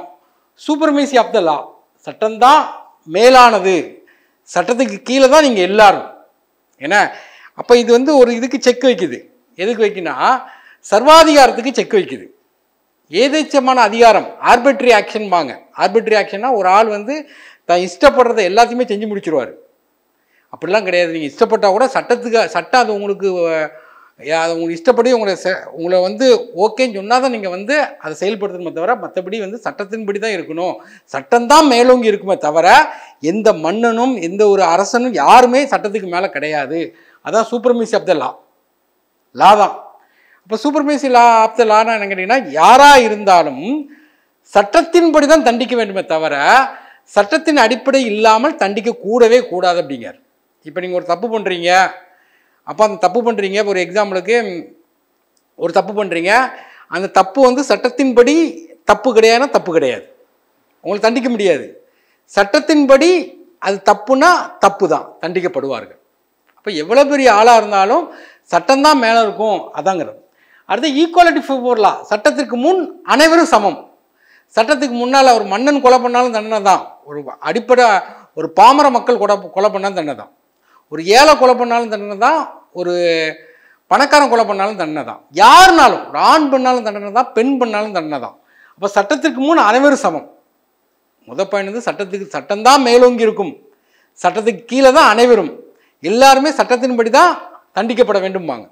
ரெண்டாவது பாயிண்ட் சட்டத்திற்கு முன்னாடி எல்லாரும் ஈக்குவல்ங்கிற ஒரு பாயிண்ட் அழுத்தி சொல்கிறாங்க. அடுத்தது ப்ரீடாமினேஷன் ஆஃப் லீகல் ஸ்பிரிட். இந்த 3மே இந்தியாவில் இருக்குது. அந்த 3வது பாயிண்ட் மட்டும் கொஞ்சம் தான் இருக்கும். ப்ரீடாமினேஷன் ஆஃப் லீகல் ஸ்பிரிட் இது எங்கே இருக்குன்னா இங்கிலாண்டில் இருக்கும். இங்கிலாந்து ஆக்சுவலாக பார்த்தீங்கன்னா எழுதப்பட்ட சட்டம் கிடையாது, அவங்க எழுதப்படாத சட்டம். இந்த எழுதப்படாத சட்டம்ங்கிறது எப்படி இருக்குன்னா கோர்ட்டுடைய ஜட்ஜ்மெண்ட் அந்த சட்டம் உருவாகிட்டே இருக்கும். அப்போ அங்கே பொறுத்த வரைக்கும் கோர்ட்டு தான் முக்கியமானது. நம்ம நாடை பொறுத்த வரைக்கும் எழுதப்பட்ட சட்டம், எழுதப்பட்ட சட்டத்துக்கு பாதுகாவலன் தான் யார்? கோர்ட்டு. இருந்தாலும் கோர்ட்டை சில இப்போ டைரக்ஷன் கொடுக்குறாங்க. இந்த ஸ்பிரிட், லீகல் ஸ்பிரிட்டு. இந்த லீகல் ஸ்பிரிட்னா என்னென்னா கோர்ட்டு மூலமாக நடக்கக்கூடிய இது. அப்போ கோர்ட்டு மூலமாக சில ஜட்ஜ்மெண்ட் வரும், நாள்பட நிறைய ஜட்ஜ்மெண்ட் வந்திருக்கும். அதெல்லாம் ப்ரீடாமினேஷனாக கொண்டு வர்றது தான் இது. அப்போ இந்த இது இப்போ ரீசெண்டாக தான் இந்தியாவில் இருக்குது. அப்போ சட்டத்திற்கு மேலே யாருமே கிடையாது, சட்டத்திற்கு முன் அனைவரும் சமம். லீகல் ஸ்பிரிட் தான் மேலோங்கி இருக்க வேண்டும். என்ன, லீகல் ஸ்பிரிட் தான் மேலோங்கி இருக்க வேண்டும் அப்படின்னு ஒரு 3 பாயிண்ட் அழுத்தி சொல்கிறாரு யார்? AV dicey. Rule of law இந்தியாவில் எப்படி இருக்குது அப்படிங்கிறத நம்ம பார்க்க போகிறோம். ரூல் ஆஃப் லாங்கிறது இந்தியாவில் எப்படி இருக்குன்னா இந்த brace rule of law nowhere used in the constitution of India. இந்திய அரசியலமைப்பில் எந்த ஒரு பகுதியிலையும் ரூல் ஆஃப் லாங்கிற வார்த்தையை பயன்படுத்தலை. ஆனால் எல்லா இடத்துலையும் அந்த வார்த்தையை தான் பயன்படுத்தலை, எல்லா இடத்துலையும் ரூல் ஆஃப் லா தான் செயல்படுது. ரூல் ஆஃப் லான்னா என்னது? ப்ரொசீஜர் எஸ்டாப்ளிஷ்ட் பை லா, சட்டத்தின்படி ஆட்சி. சட்டம் தான், சட்டம் என்ன சொல்லுதோ அதுதான் முக்கியம். சட்டம் 5 வருஷம் பனிஷ்மெண்ட்னா 5 வருஷம் பனிஷ்மெண்ட், சட்டம் அதை விடுதலைன்னு சொன்னால் விடுதலை. ஆனால் நம்ம இதில் ரூல் ஆஃப் லாங்கிற வார்த்தை பயன்படுத்தலை. ஆனால் எல்லா இடத்துலையுமே என்ன பண்ணுறாங்கன்னா அதன்படி தான் நம்ம செயல்பட்டு இருக்கோம். அதான் அடுத்த பாயிண்ட். ஏன்னா but the synthesis of rule of law used in all part of the constitution. அரசியலமைப்பில் எல்லா பகுதியிலும் இதை பயன்படுத்திட்டே இருக்காங்க. ஆக்சுவலாக இதை யார் இந்தியாவில் இன்ட்ரடியூஸ் பண்ணுறாங்கன்னா introduce the English concept rule of law. இங்கிலீஷ்னா பிரிட்டிஷ்காரன் தான் இன்ட்ரடியூஸ் பண்ணுறாங்க. நம்ம ஊரில் இதை எப்படி யூஸ் பண்ணுறாங்க அப்படின்னா all R equal before law, சட்டத்திற்கு முன் அனைவரும் சமம். நோபடி இஸ் அபோவ் த லா, சட்டத்துக்கு மேலே யாரும் கிடையாது. சட்டத்துக்கு மேலே பிரைம் மினிஸ்டர்னாலும் ஒன்று தான், ஏன்னா பிரசிடென்ட்னாலும் ஒன்று தான், லோக்சபா சபாநாயகர்னாலும் ஒன்று தான், எல்லாருமே ஒன்று தான். சட்டத்துக்கு கீழே தான் எல்லாரும். ஏன்னா சட்டத்துக்கு மேலே யாருமே கிடையாது. Same law is applicable to all. ஒரு லா போடுறாங்கன்னா பணக்காரனுக்கு ஒரு லா, இந்தியாவுக்கு ஏழைக்கு ஒரு லா, அப்படிலாம் கிடையாது. Same law applicable to all, எல்லாருக்கும் ஈக்குவல் தான். அந்த ஈக்குவலுங்கிற வார்த்தை முக்கியம். ஈக்குவல், ஈக்விட்டி அப்படிம்பாங்க. ஈக்விட்டிங்கிறது என்னன்னு கேட்டிங்கன்னா சிலவங்களுக்கு சலுகை கொடுப்பாங்க, சலுகை கொடுத்து ஈக்விட்டியை மெயின்டைன் பண்ணுவாங்க. நம்ம ஈக்குவல் தான், ஏன்னா ஒரு லா போடுறாங்கன்னா எல்லாருக்கும் ஈக்குவல் தான், யாருக்கும் எந்தவித சலுகை. இதுதான் இந்தியாவில் அப்ளிகபிள். அப்போ இதில் வந்து நம்ம தெரிஞ்சுக்கிறது வந்து ஒரு 2 கேஸ் படிக்கணும். அந்த 2 கேஸை பார்த்துட்டு தான் நீங்கள் பார்த்தா தான் புரியும். இது முக்கியமான கேஸ். அது எம்கே கோபாலன் கேஸ் அப்படிம்பாங்க, இன்னொன்று Maneka Gandhi கேஸும்பாங்க. Procedure establish by லா அல்லது ரூல் ஆஃப் லா, இதுக்கு சப்போர்ட் பண்ணக்கூடிய கேஸ் தான் என்னன்னு கேட்டிங்கன்னா Gopalan case, MK Gopalan case. 2 process of law அப்படிம்பாங்க, இதுக்கு சப்போர்ட் பண்ணக்கூடியது மேனகா காந்தி கேஸ். அதை பார்த்துட்டு பார்ப்போம். ஃபஸ்ட்டு எம்கே கோபாலன் கேஸை பார்த்துருவோம். எம்கே கோபாலன் யாருன்னா ஒரு கம்யூனிஸ்ட் லீடர். இவரை வந்து என்ன பண்ணுறாங்கன்னா டிடென்ஷன் ஆக்டில் அரெஸ்ட் பண்ணி ஹவுஸ் அரெஸ்ட் பண்ணி வச்சுருந்தாங்க.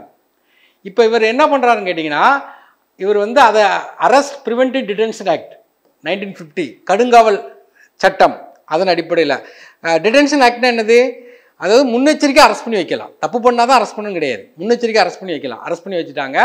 இவர் என்ன பண்ணுறாருன்னா கேபிஎஸ் கார்பஸ் போடுறாரு, ஆள் கொணர்தல் சட்டம். என்ன அரெஸ்ட் பண்ணி வச்சுட்டாங்க, கேபிஎஸ் கார்பஸ் போட்டு என்ன பண்ணுறாங்கன்னா அவரை வந்து வெளியே கொண்டு வரணும் அப்படிங்கிற மாதிரி போடுறாங்க. அப்போ இவர் என்னெல்லாம் கிளைம் பண்ணுறாங்கன்னா நீங்கள் அரெஸ்ட் பண்ணது ஆர்டிகல் 13, ஆர்டிகல் 19, ஆர்டிகல் 21, ஆர்டிகல் 22 மீறுது அப்படின்னு சொல்லிட்டு இவர் வந்து என்ன செய்கிறாருன்னா ஃபைல் பண்ணுறாரு. அதான் எம்கே கோபாலன் கேஸ். கோர்ட்டுடைய ஜட்ஜ்மெண்ட் தீர்ப்பு என்னன்னு கேட்டிங்கன்னா ஒரு குறுகிய தீர்ப்பு கொடுக்குறாங்க. என்ன தீர்ப்பு கொடுக்குறாங்க, ப்ரிவென்டிவ் டிடென்ஷன் டஸ் நாட் அப்ரிச்.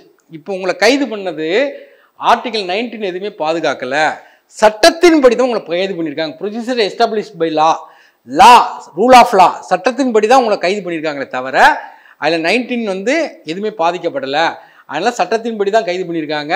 இது வந்து இதில் வந்து due process of law பயன்படுத்தலை, establish by law rule of law படி தான், ரூல் ஆஃப் லா படி உங்களை அரெஸ்ட் பண்ணது செல்லும் அப்படின்னு சொல்லிட்டு ஒரு குறுகிய விளக்கம் கொடுக்குறாங்க. இதே பார்த்தீங்கன்னா மேனகா காந்தி கேஸ் 1978. மேனகா காந்தினா யாருன்னா இந்திரா காந்தியுடைய பையன், இன்னொரு பையன் உண்டு சஞ்சய் காந்தி உண்டு, அவங்களுடைய மனைவி.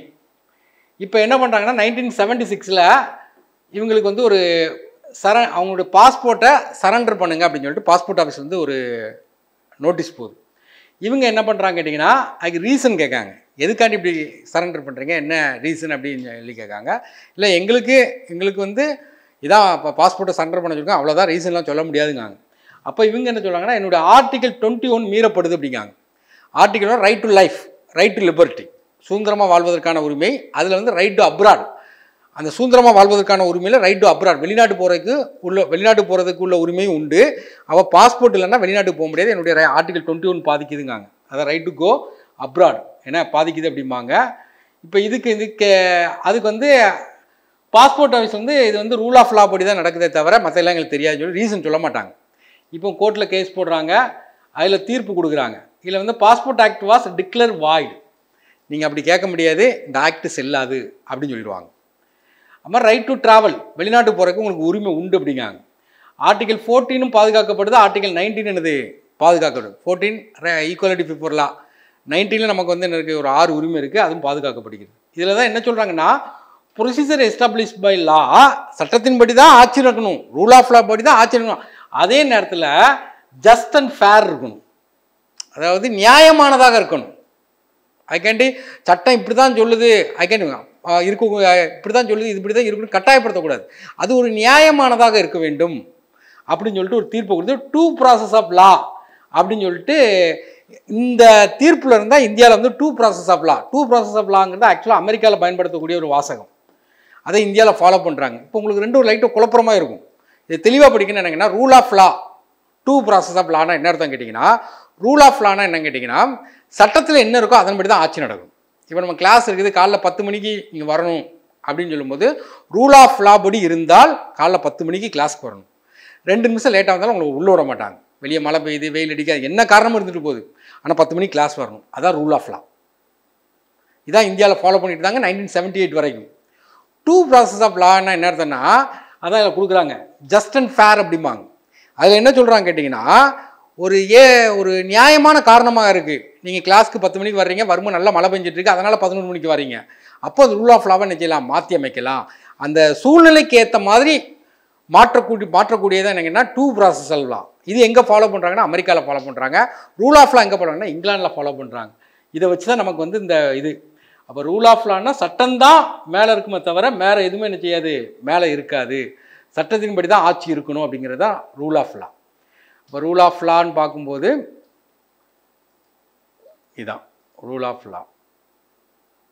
டூ ப்ராசஸ் ஆஃப் லாங்கிறது நம்ம ஊரில் ஃபாலோ பண்ணல, அமெரிக்காவில் நம்ம ஊர்லேயும் 78லேருந்து ஃபாலோ பண்ணியிருக்காங்க. Two process of legal recruitment that the state must respect all legal rights but procedure establish for ஒய்ட்லி used. ஏன்னா இப்போ அந்த டூ ப்ராசஸ் ஆஃப்னா அந்த reason and fact. Procedure established law duly enacted legislature. சட்டத்தின்படி என்ன செய்வாங்கன்னா அந்த ஆக்டை இணைச்சிருப்பாங்க. டூ ப்ராசஸ் லா பார்க்குறது legislature கிடையாது. அந்தந்த சூழ்நிலைக்கு ஏற்ற மாதிரி என்ன செய்வாங்கன்னா மாற்றி அமைப்பாங்க. ஆர்டிகல் 21 என்ன சொன்னால் no person shall be டிப்ரீவ்ட் of his life and personal liberty. ஏன்னா ஆர்டிகல் 21ல் எந்த ஒரு மனித உரிமையும் லா படி தான் பறிக்கணுமே தவிர லா இல்லாமல் நீங்கள் அவனுடைய உரிமையை பறிக்கக்கூடாதுங்காங்க. No person shall be டிப்ரீவ்ட் of his life personal liberty accept according to procedure establish by லா. ஒரு சட்டத்தின்படி சில கட்டுப்பாடுகளை போடலாம், சட்டம் இல்லாமல் எந்த கட்டுப்பாடுகளும் போடக்கூடாது அப்படின்னு சொல்கிறது தான் இது. அப்போ இதில் என்ன சொல்கிறாங்க கேட்டிங்கன்னா 21ல் அதில் நமக்கு தெளிவாக சொல்லிட்டாங்க சட்டத்தின்படி சில உரிமைகள் உங்களை பறிக்கப்படலாம் அப்படிங்காங்க. அப்போ அதில் 21லேயே சில கட்டுப்பாடுகள் இருக்குது. அப்போ ப்ரொசீஜர் எஸ்டாப்ளிஷ் பை லானா என்ன அர்த்தம் கேட்டிங்கன்னா சட்டத்தின்படி தான் ஆச்சு. அப்போ ரூல் ஆஃப் லாங்கிறது இதுதான். இந்த 3 பாயிண்ட் டைசி சொல்கிற 3 point: சூப்பர்மேசி of the law, equality before law, pre domination of the legal spirit. அப்போ இதில் வந்து 3வது பாயிண்ட் கொஞ்சம் பயன்படுத்துகிறாங்க. இந்தியாவில் ஃபாலோ பண்ணுற ரூல் ஆஃப் லா தான். மேனகா காந்தி கேஸ் வரைக்கும் ரூல் ஆஃப் லா தான் பயன்படுத்திக்க. மேனகா காந்தி கேஸ்க்கு அப்புறம் நம்ம வந்து டூ ப்ராசஸ் ஆஃப் லாவை யூஸ் பண்ணிகிட்டு இருக்கோம். டூ ப்ராசஸ் லான்னு என்னென்னா ஜஸ்ட் ஃபேர். ஏன்னா அதாவது நியாயமாக சில திருத்தங்கள் என்ன செய்யலாம், ரூல் ஆஃப் லாவை ஓங்கியிருக்கலாம். இருந்தாலும் இந்தியாவில் வந்து ரூல் ஆஃப் லாங்கிற வார்த்தை எந்த இடத்துலையுமே பயன்படுத்தலை. ஆனால் எல்லா இடத்துலையும் நம்ம வந்து யூஸ் பண்ணிகிட்டு இருக்கோம். ரிட்டனாக பயன்படுத்தலை தவிர எல்லா இடத்துலையும் யூஸ் பண்ணிகிட்டு இருக்கோம். ஓகே, நெக்ஸ்ட் கிளாஸில் பார்க்கலாம்.